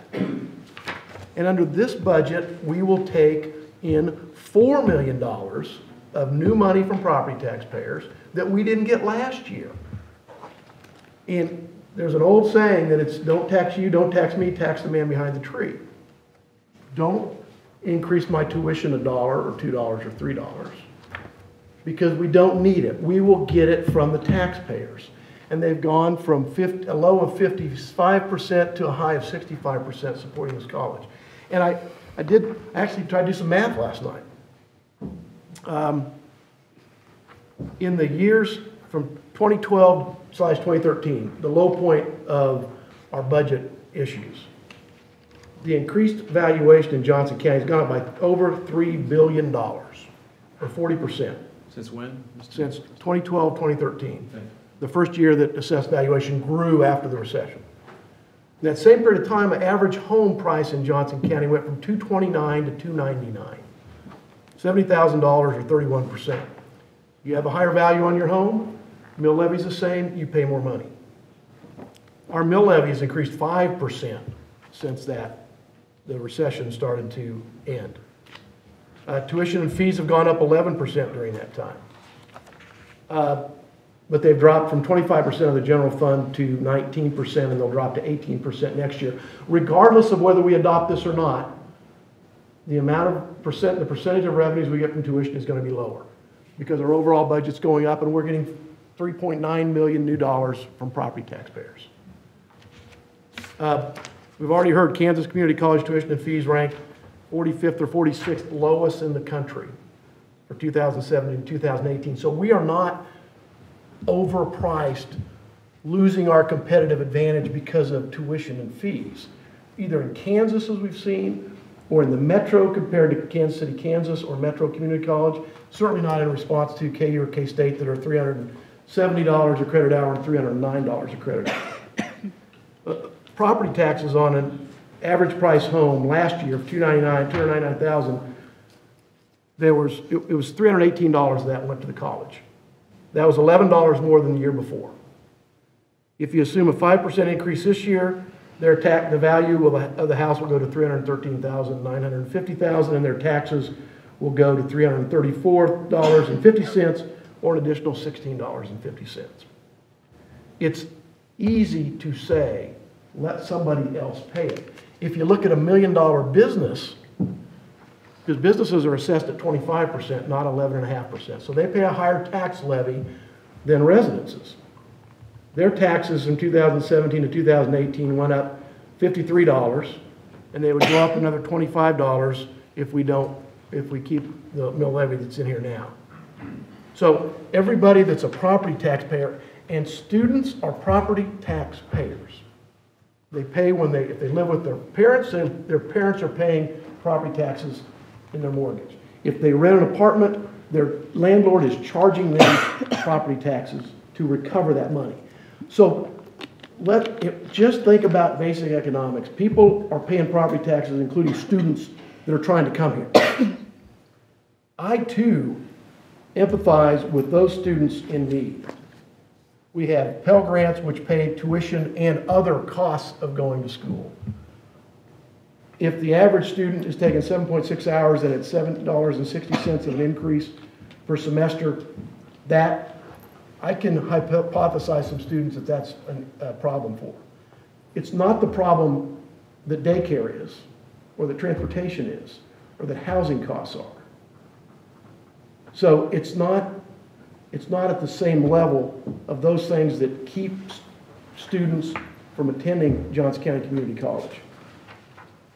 Why do we do it at all if it's such a small amount? When will we ever do it? If we don't do $1 this year in a $153 million budget, or $155 million budget, well, next year we're not going to do $1 million because it's not worth it. So it's not worth it unless we do $3 or $4 or $5. That's when you get real money, as someone would say. That's what we're trying to avoid. We're trying not to force students to have a $3 or $4 or $5 increase one year. And that's something I fought against when I first got on this board. I'm famous for having suggested in a meeting that we set our tuition rates haphazardly. Wasn't the best choice of words, but we were jumping from 3 to 6 to 8 to 5. And my thought was we ought to give students the benefit of knowing there's some stability in our tuition rates. And if we go up $1 a year after 3 years of no increases, I think that's fair. And we're still going to tell the property taxpayers of Johnson County, you're going to pay 66% of the cost of this college. So I share Paul's thought. I don't care if we adopt it tonight. I do not want to underestimate the value of students having some input. And more importantly, I'm impressed you came and you cared enough to learn about it. Tiger and I met and we talked a lot about, the overall budget and what the balance is and who pays what and what does it go for. We should never increase tuition and say it's going to go for X or Y. It goes for your faculty member, it goes for the lights on here, it goes for the heat, it goes for snow plowing, it goes for all the general fund things that make this college work. And that's what it ought to do. That's why it's called the general fund. So with all of those things said, I've thought a lot about this because I think Trustee Lindstrom was trying to find a compromise that made sense, which was to benefit Johnson County students by freezing Johnson County and dropping the amount of overall increase to $260,000 or something instead of $460,000. But I really, at the end of the day, don't think it's too much to ask for students today and for students 5 years from now, as President Sopcich said, to do a $1 increase this year so that we don't have to jump it up. If the economic cycle turns down and property values go down, the pressure is going to be a lot greater than what we feel today. And that's the time we shouldn't be increasing taxes. That's why we build up reserves. And that's when we should avoid hitting students with that, with increased tuition. And if we're going to freeze Johnson County residents' tuition, which would cost us or reduce revenues by $200,000, then I would recommend we, at the same time, reduce the mill levy in the guidelines by 0.1, which would cost us $1 million in revenue we'd otherwise receive. And so instead of taking $4 million from Johnson County taxpayers, we'd only take $3 million. Because if we're going to balance this out and say one portion of this shouldn't have any increase, should be frozen, then we ought to give some relief for the others. And I'll strongly disagree with the notion that we rewarded taxpayers last year by giving them a 0.25 mill levy decrease. We took $4 million more from taxpayers, even with a 0.25 mill levy decrease. So if we keep all that in mind, I think it's fair. The recommendation that has been made is fair and reasonable and will not hurt us either in the competitive standpoint. Final point. With respect to students in need, we need to target that. We don't need it across the board. When my daughters went here, they could afford the tuition, and if there was another dollar, I could pay it. If there are students out there, and they are, that need more in Pell Grants, more in grants, a fund to fix their transmission so they can get here, more capacity at the child care center that they can afford daycare, more scholarship money, let's target it to that. Instead of an across-the-board thing that seems really easy to just say, students, we're not going to increase your tuition even $1. Thank you all for your passion, including our student speakers tonight. Really want to thank the staff for all of the detailed work you've put into it. Reference has been made to the Pell Grant program, and I really appreciate our efforts to try and increase Pell Grant application and distribution, because nationally we face a challenge that a large amount of the Pell Grant money goes unused nationally, and you've got congressmen saying, why more money in Pell when you aren't using it the way it is intended to be used. And I know they've opened up that latitude to use it for other expenses rather than just tuition. I believe this college has its financial rating among the highest in the land due to the detailed steps that go into building a budget with staff. And I echo Trustee Snyder's comments about his confidence and appreciation for the work that you do. So here we sit, and I guess I would ask Mr. Musil if you're going to move that recommendation forward. I will for purposes of discussion, certainly. It is a recommendation of the Management Committee that the Board accept the recommendation of college administration to approve the preliminary budget guidelines, which include the tuition increases as previously indicated. Is there a second? Second. That's this one right now. Right. Yes. We have a motion and a second, and that would include around the discussion of a $1 increase for Johnson County residents and the increase for outstate, increase for Metro, et cetera, accordingly.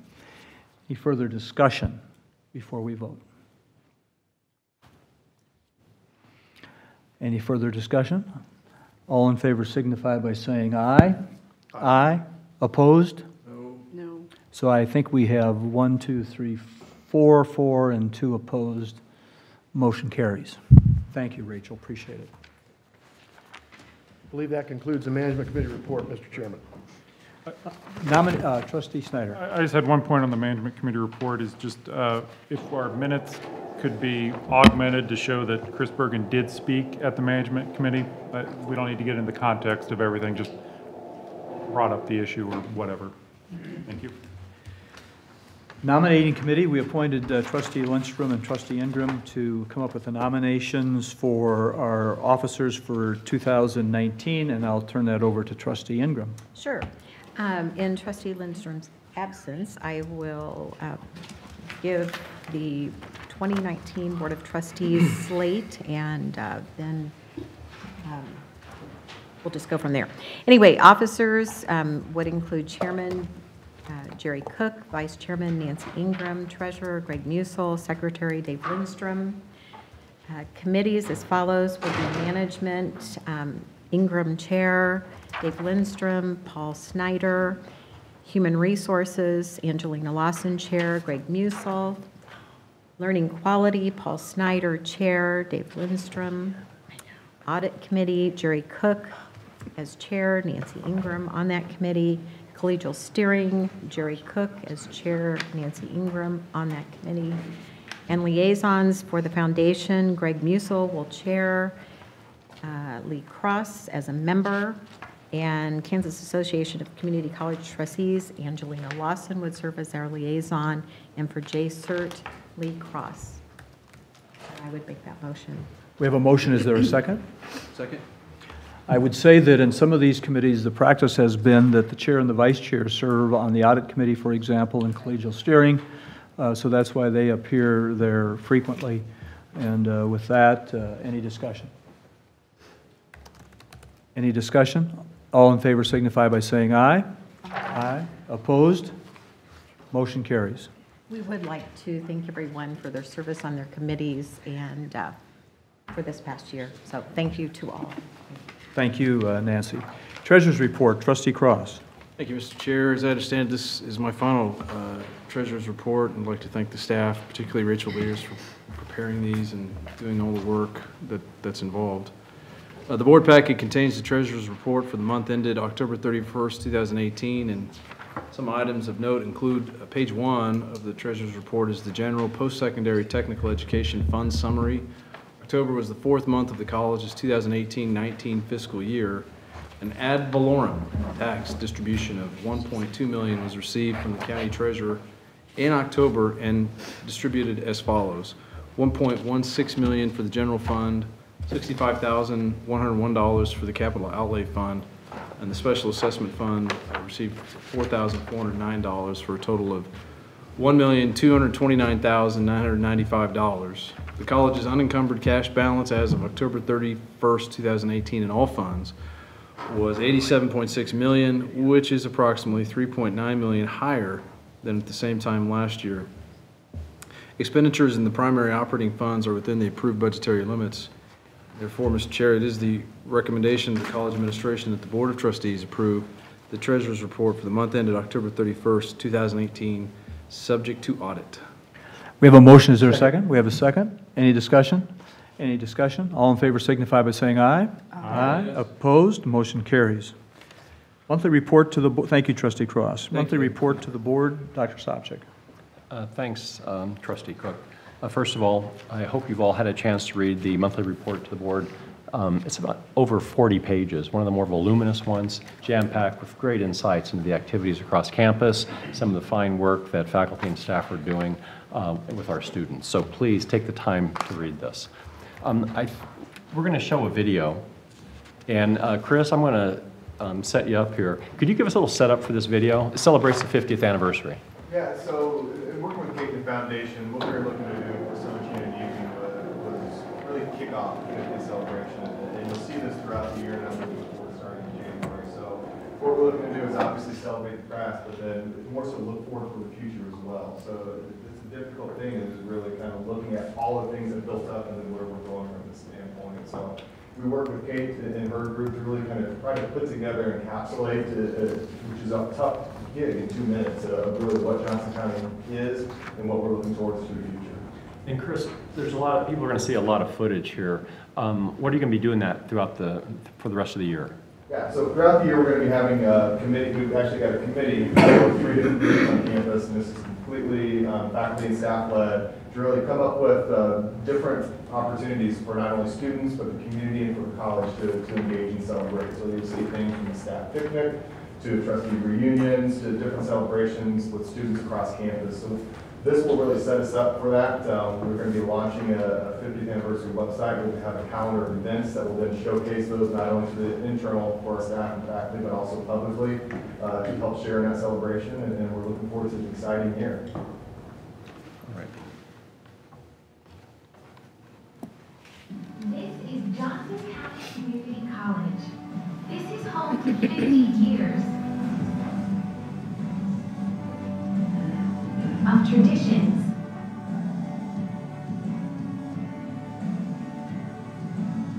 of accomplishments,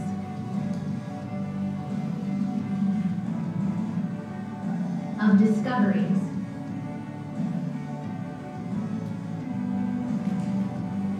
and community. This is where tomorrow begins. And if you want to know what tomorrow looks like, look around you today. At JCCC, we live for tomorrows. And over the past 50 years, we've seen our fair share. It's the state-of-the-art facilities and the cutting-edge technology. It's the scholarships and the grants. It's the encores and the lights, the wins and the titles. It's the good we do whatever we get back from it. It's the forward thinking of our leadership and the passion of our board and trustees. Tomorrow lives at JCCC, and for 50 years, it's lived here because of you.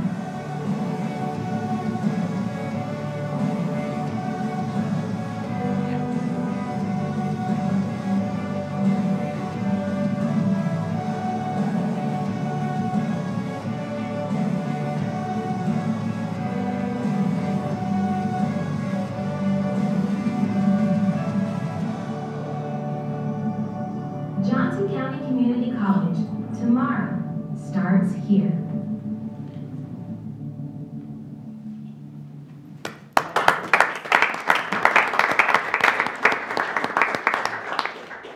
Chris, that's terrific. Thanks to you and your team. And we're going to be seeing some of those little clips in commercials and things, YouTube, all of that, right? It's fantastic. That also was a screen test for Tiger. Looked pretty good in there, Tiger. Congratulations. Speaking of which, Chris and Tiger, I want to thank you for what you did. I've been here some time, and we've never had a student discussion on anything like this, of this importance. So it's not easy to step up. You did a magnificent job. Please let us know what you need for your retreat. I mean, you know, we do have funds here for special cases. There's a lot of opportunities we have to share information to make sure that everyone's on the same page. So again, thanks for stepping up. We really appreciate it. It bodes well for our students and for the school, so thank you. With students like Tiger and Chris and the whole Student Senate, we recently were recognized by the Board of Regents. And I found out about this when another president sent me an email and said, hey, congratulations to you guys. We're #1 in the state versus all community colleges when it comes to retention. In other words, our freshmen come back for their sophomore year. I mean, this is outstanding. It's a great tribute to our faculty, to our staff, the entire campus community to get these students to come back. It's been an objective of ours. Dr. Weber's played a big role in this. I want to thank you. Dr. McLeod as well. Everyone has been a part of this effort. This metric is a KBR metric. It's based on a 3-year average, including the cohorts that started in 2014, 2015, and 2016. Our 3-year average is 63%, and that's outstanding. So, so congratulations. 63, you said? 63%, yeah.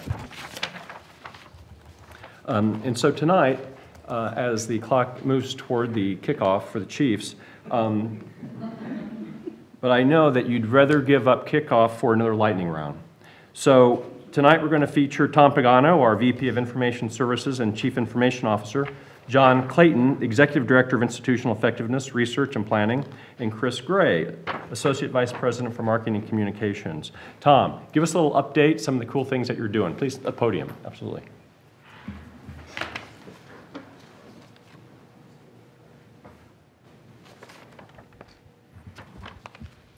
As I understand it, I have 2 to 3 minutes. You have 2. 1.5 now. Omaha. I'm not going to set my timer, so I'm going to. So in order to meet that metric, Joe, I'm going to take a little different approach tonight. Normally, I explain I give the update, and then I have to explain what I said. I'm going to drop the second part tonight. So if you have questions, hold them till after. So I would just, I know y'all been really tired tonight, so I'm going to make this a quick audience participation. So how many of you have heard about the internet? Yes. How many of you have heard about the cloud? Okay. How many of you have heard about Internet 2? Okay. So that's my first innovative update for you this evening. Johnson County Community College is the first in the state and one of the few across the country to join Internet 2. You might ask, what is Internet 2? It's simply a combination of the Internet and cloud. Suffice it to say, we're one of the few and the only one in the state at the moment that are using Internet 2, which is a new platform that allows us to make the best of the Internet and cloud services. and we've joined those two together, and we have accomplished that with our technical teams.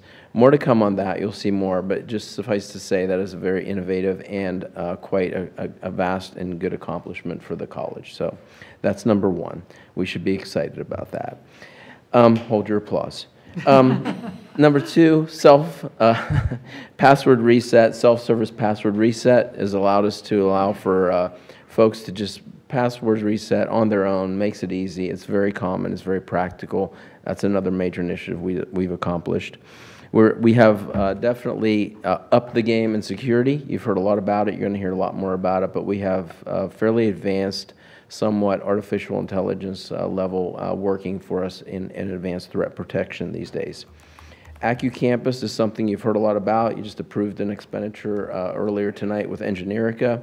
That is a major system deployment. We've got it in 21 centers and more to come on that. I will not go through all the centers. Suffice it to say, though, that tracks resources across the campus, and it allows students to swipe to engage, more or less.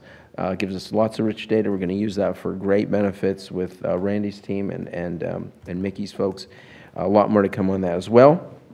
We have you're going to be seeing in Management Committee a presentation in our Technical Service Center, Support Center, sorry, and we're going to be talking about our increased utilization of students and the way we deploy those students in not just our technical support / help desk, but across the campus in our labs. How am I doing? Just about done. Active learning classrooms, we're around 12 at the moment, and then on top of that, about 8 learning studios, so that's fantastic. Great feedback on that, and again, you'll hear a lot more about it. Something that ties back to a couple meetings ago where you heard about the TACT grant, that has produced what we call our Net Labs. Net Labs are an incredible resource for our students. It gives them a virtual, remote access to do all of what used to be on hardware switching environments, all done virtually now. And that Net Lab is a direct result of that tech grant. We're expanding that to basically support and build out the Cisco Academy, which supports all of our Cisco programs, certifications, and security. Big data programs, we're definitely moving into the data science area for certifications in that space. We are continuing to reinvent that and make that a much more effective and cloud-hosted environment for our big data classes. And we're giving Wi-Fi and hotspot capabilities to our dental truck. What do you call that, Mickey? Our mobile... Winnebago. There we go. We're making it Wi-Fi enabled, so all good to go. And lastly, we're looking at what are considered cloud-based virtual environment processing for the future of our campus. That means less desktops and more things that work in that cloud across that whole I2 thing that I was telling you about earlier. And I think I'll just wrap on that. I do want to say we did. I think we're doing a collaboration now with NASA. Is that correct? That's what I heard. Yes. Okay. Coincidentally, we received a podium for NASA, and apparently NASA received ours. Is that true, Adrian? True. So I don't know whether that's something I don't know about. A true story. That is a true story. We ordered a podium, and they ordered a podium, and somehow it got mixed up. So we are. A NASA podium? We got a NASA podium right now. Yeah. So I'm trying to make that work for another innovative project, Joe. I don't know the angle on that yet, though. We should keep it because it's probably a lot more expensive. Just saying. So I'll end on that since the whole Mars thing's going on right now. A couple things, Tom. Yes. I'd like the board to know when Tom started, we had 0 students. You know, we're about opportunities for students here in Access. We had 0 students working in IS. That put us in last place when we looked at our peer institutions. Under Tom's leadership, we're now up to 14, which is terrific. And then also, Tom, access control. What was the high for access control, and about how much progress have we made? Where are we now as far as numbers of people who had access? We had up into the almost 4,000 level of folks that had access to various doors and other hardware keys as well as key fobs and all that sort of thing. We had thousands, 4,000 plus folks that had access to various things. We have now dropped that down to under 1,000 in terms of the way we give that access. That doesn't mean that that many people had inappropriate access. It just means that we are more effectively using that. And when I say 1,000, I should say groups groups of people. It's just the way we configure the system. So we've just simplified and allowed for more secure and easy access to a variety of. Thank you, Tom. So- Did you get Roberta's keys? I bet you probably still have access here to some room. Yeah. You're faking it. I know you do. I know you do. Okay, that's great, Tom. Yeah. Thanks a lot. Absolutely. Thank you. Thanks for that. 2 minutes of the first half, that was. 2 minutes of the first half.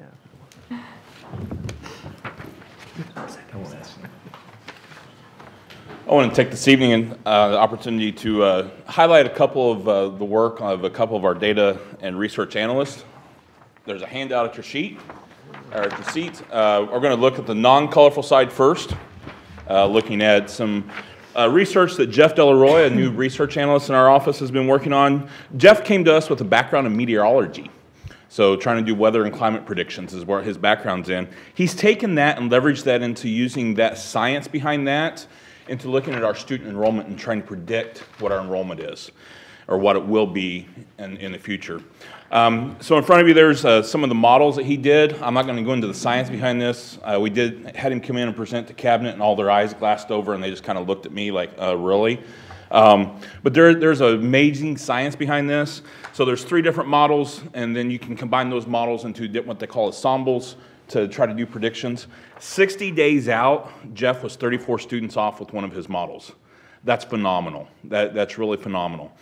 What I've challenged Jeff with is to start looking at other things outside of these models that may be influencing that so that we can try to do better predictions for budgeting process.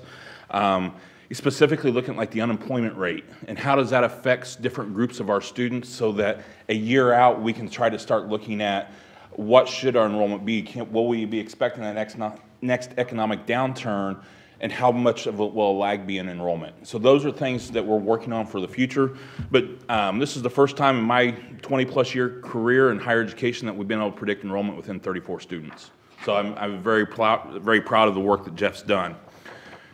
So that's the first thing. Second thing, flip it over on the back. This is a new dynamic report that the Institutional Research has been working on. Mark Gordon out of the Institutional Research Office did the design on this report.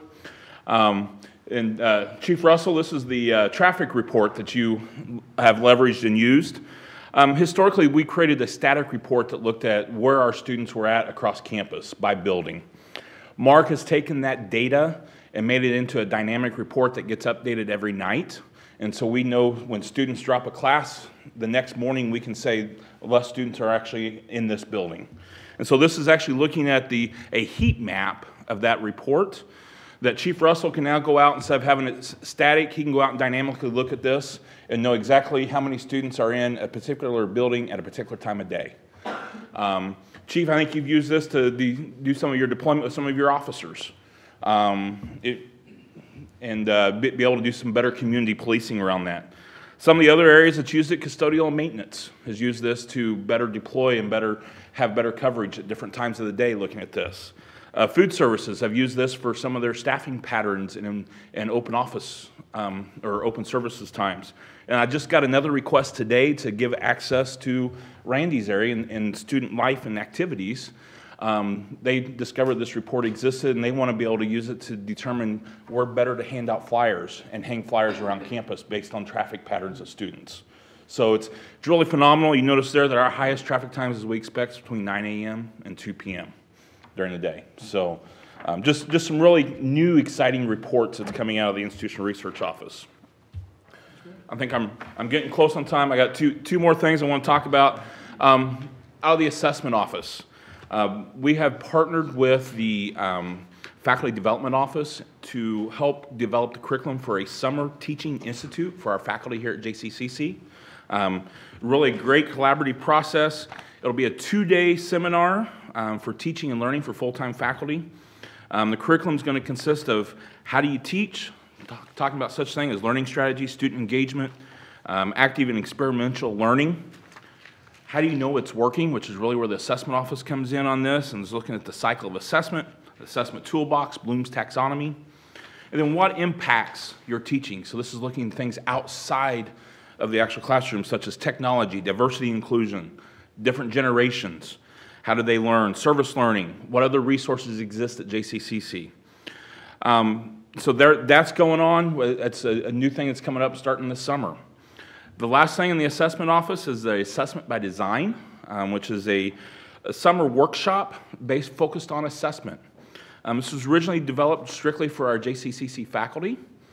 This workshop provides a practical look and hands-on look at the assessment cycle and how they can integrate that within their classroom and within their program review processes at the college.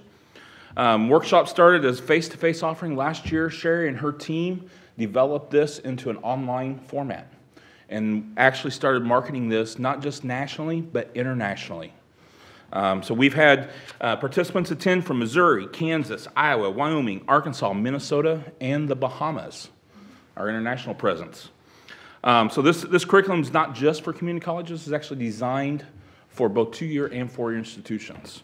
This is part of fulfilling our vision for the college of becoming an international or national leader in higher education. Lastly, I wanted to mention that Sherry and her team are also putting on a regional assessment conference.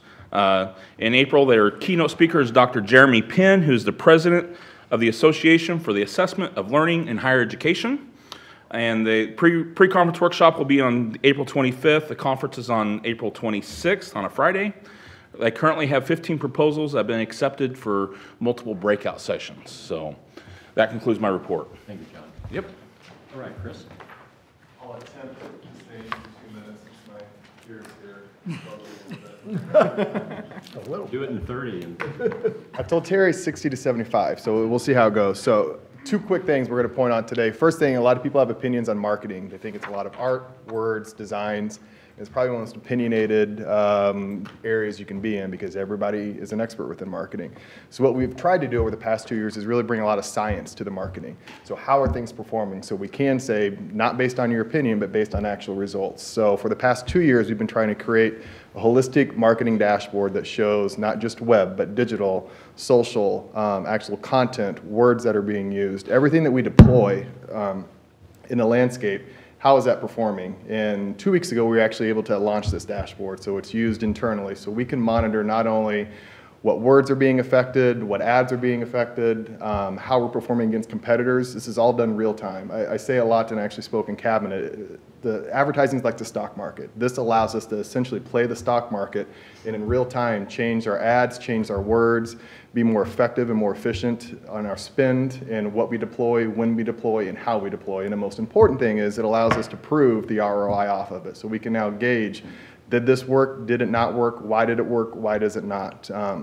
We hear a lot.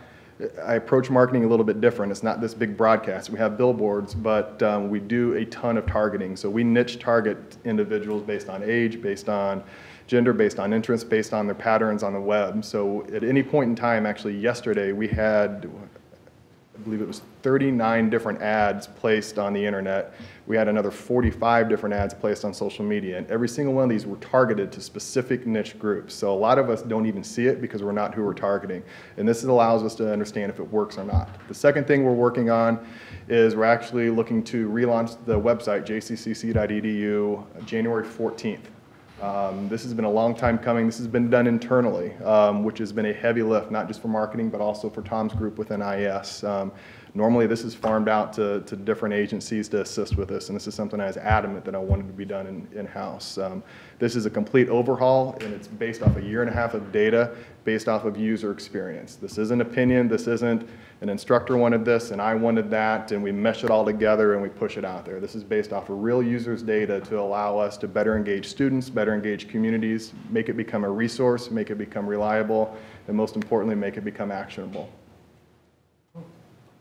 That's terrific. That's great. Thank you. Thank you. For those of you who have seen our advertising on I-35 and I think it's I-635, that's all Chris's fault. We had nothing to do with that. So if you get complaints from other schools, you can call Chris up. So, and that wraps up our report. Thank you, Dr. Sopcich. Faculty Association, Dr. Harvey.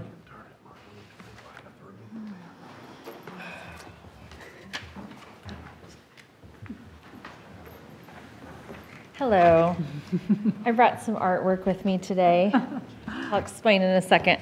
I wouldn't really call it artwork. No, but I'll explain why I brought this with me. Well, first I just wanted to say how proud I am of our very eloquent and bold and assertive student speakers that we heard tonight. I think that it just shows the caliber of students that we have here and our student leaders. And I also share their concerns as my students in my classroom. So many of them struggle financially, and that is part of why they're here, is trying to better their lives. And this is a place that is an affordable place for them to come and just find a new career or find a first career. And I think I made a lot of comments last time about minimum wage not changing and those sorts of things. So I did want to talk a little bit tonight about just a couple of things that sort of brought people together recently. So the first one is the holiday giving tea. I don't know how many of you got a chance to be a part of that or see it, but it was for the 50th. They paired our students' JCCC Gives with the annual holiday tea, and it was really cool. There were students and faculty and staff and administrators and board members all coming together and doing something to help a number of people. If you weren't there, there were donations for the food pantry for our students. There were cards written for veterans, and tons of gifts. And I do want to thank Trustee Lawson for picking up all of those tags and bringing them to one of our faculty association meetings and passing them out to people, because it did help us, because for some reason there is this barrier. Getting yourself over to the place where the tree is with the tags is a barrier to overcome. So it was nice to have those available. And, you know, the needs of our students, I mean, when you see them, you know, colleagues were taking tags that said, you know, formula for their kid. And there were ones for shoes for kids and jeans and things like that. So it's very eye-opening too when you just see what kinds of needs our students have. But it was really amazing to have everybody come together and get to be a part of blessing some of our students at this time of the year. We also got to hear from the jazz groups here on campus, and you know, there was great food and it was a lot of fun. So I just wanted to say something about that. Today I got to attend something that's been happening every month called Tasting Thursdays, and it was put on in part from the faculty development, but it's called Dining Across Disciplines, and it was a partnership between the culinary program and Chef Aaron Prater in particular put this together with a number of faculty across different disciplines. And so he's partnered with history, he's partnered with science. Today he partnered with interior design. And Professor Darla Green, with our interior design program, she gave a little lesson on elements of design and sort of related them to gingerbread houses and gingerbread house decoration. And so anyways, we got to make gingerbread houses. Chef Prater, this is mine. Yeah. Oh, you like to see it? Okay, sure. It's quite a impressive piece of work, I'm sure. But at any rate, so she talked about design. She showed us some models that her students had done. She had given them the assignment of designing a gingerbread house it was out of paper. It was just a mock-up design. But Chef Prater, he fed us gingerbread snaps and homemade eggnog, and it was kind of amazing. And so if those continue in the future, I encourage folks in our community to participate as they can. But I think it just shows, you know, when we connect interdisciplinary, when we connect across our programs, when we come together and do things, we can do some pretty cool things here in this campus. And I think that's what I love most about a community college, is the way that we can interact with various disciplines. And so I just wanted to highlight how some of my colleagues have been taking things in their areas and combining them with other areas and making connections for folks, because things like design, elements of design, things in science, all of those are important to students in culinary, for example. And so it was a mix of staff and faculty and some students there today, and it was kind of fun.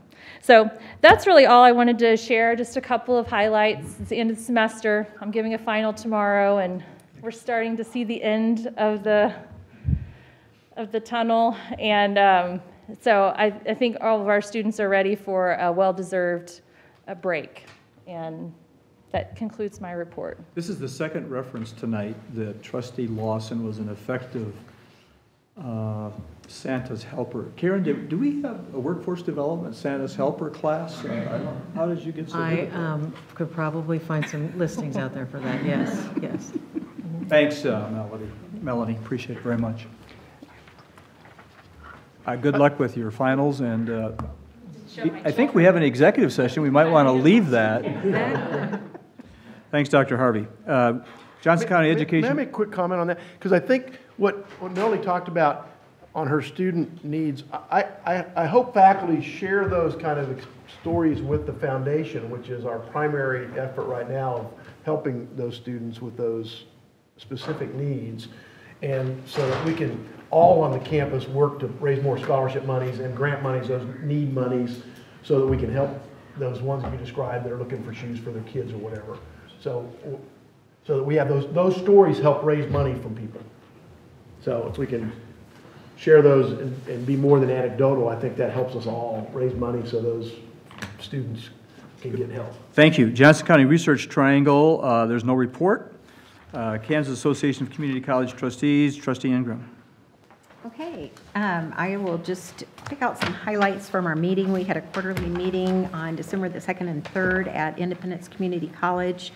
Don Ash from Kansas City, Kansas Community College provided a report on the recent ACCT Leadership Congress in New York City. He is stepping down as our state coordinator and reminded those in attendance of the importance of maintaining a presence at both the state and national level. Colby trustee Arlen Leiker has indicated interest in serving as state coordinator and will meet with his college board to discuss participation. So that's a really important position on that board. Executive Director Linda Funn shared she is in the process of finalizing plans for the legislative reception at the National Legislative Summit, which will be held in February in D.C., and I believe we have a couple of trustees that are going to be attending. The reception for the legislators and those attending the summit will be held on February 12th from 6 to 7 p.m., but there will be more information forthcoming about that. Linda also reminded everyone of the new date for Phi Theta Kappa in Topeka, again, is on March the 7th, and details, again, will be announced about that. Linda also provided an update on the Public Relations and Marketing Council, which is being reinstituted. She's working with all 19 community colleges and their marketing departments to coordinate information. So we appreciate your work, I'm sure, Chris, on that. The big piece of information is that Linda, our executive director, has announced her retirement, which is going to be effective the end of April.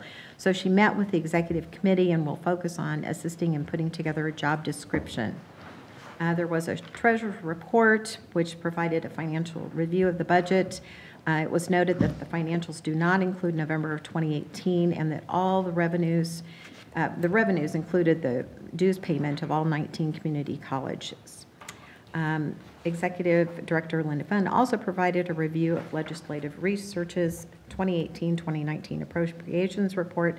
The main thing that she discussed there was obviously expenditures are expected to increase, and it was noted particularly that universities as well as community colleges are now targeting the same student populations, which really comes as no surprise to many of us. Also regarding Senate Bill 155, universities are shifting to dual enrollment in high schools, and there is an increase in distance education that she was reminding us of. She shared that while revenues are good through the state, there will not be much extra money. So that's pretty consistent with what we've already heard this evening. The executive committee has begun conversations about the role and responsibilities in order to fill Linda's director position. and they will be including several presidents. I believe Dr. Sopcich is planning to participate in that. So all are invited to share any kind of input that you might have regarding that position. So that concludes my brief report. Thank you, Trustee Ingram. Foundation, Trustee Ingram. Back to the foundation. I'm sorry that Kate Allen is not here this evening to thank her for another great year with the foundation. They are currently accepting nominations for new board members. The Board Development Committee will meet after the first of the year to evaluate candidates for the 2019-2020 board slate. This process will conclude with a vote on the slate at the foundation's April board meeting. The foundation also is currently accepting nominations for the 2019 Johnson Countian of the Year. The intent of this award is to recognize someone who has made significant contributions to the Johnson County community as well as the college. Nominations are due to the foundation by January 15th, and a selection committee will review all submissions. Recommendations may be brought to the foundation office or emailed directly to Kate. The foundation would like to close by thanking the trustees and cabinet members for their efforts to make 2018 such a great year. And that concludes my report. Thank you. Any questions of Trustee Ingram? The next item is the consent agenda. The agenda item where we deal with a lot of routine items. Unless someone is interested in taking an item off of the consent agenda for further discussion, I'll entertain a motion to approve such. So moved. Is there a second? Any discussion? Second. Any discussion? All in favor signify by saying all in favor signify by saying aye. Aye. Opposed? Motion carries. We do have an executive session this evening, and I would like to entertain a motion to go into executive session for the purpose of reviewing and discussing safety and security information and best practices pursuant to the Kansas Open Meetings Act, exception relating to security measures to ensure the security of the college, its buildings and/or its systems are not jeopardized. I'd like to invite Joe Sopcich, Barbara Larson, Terry Schlicht, Tanya Wilson, Chris Gray, Greg Russell, Michael Marchese, and Alyssa Pacer to join the executive session. It'll be for 30 minutes. I would like to entertain a motion. So moved. Ingram moves and Cross seconds. We will start the executive session at 7:20, at 7 minutes from now.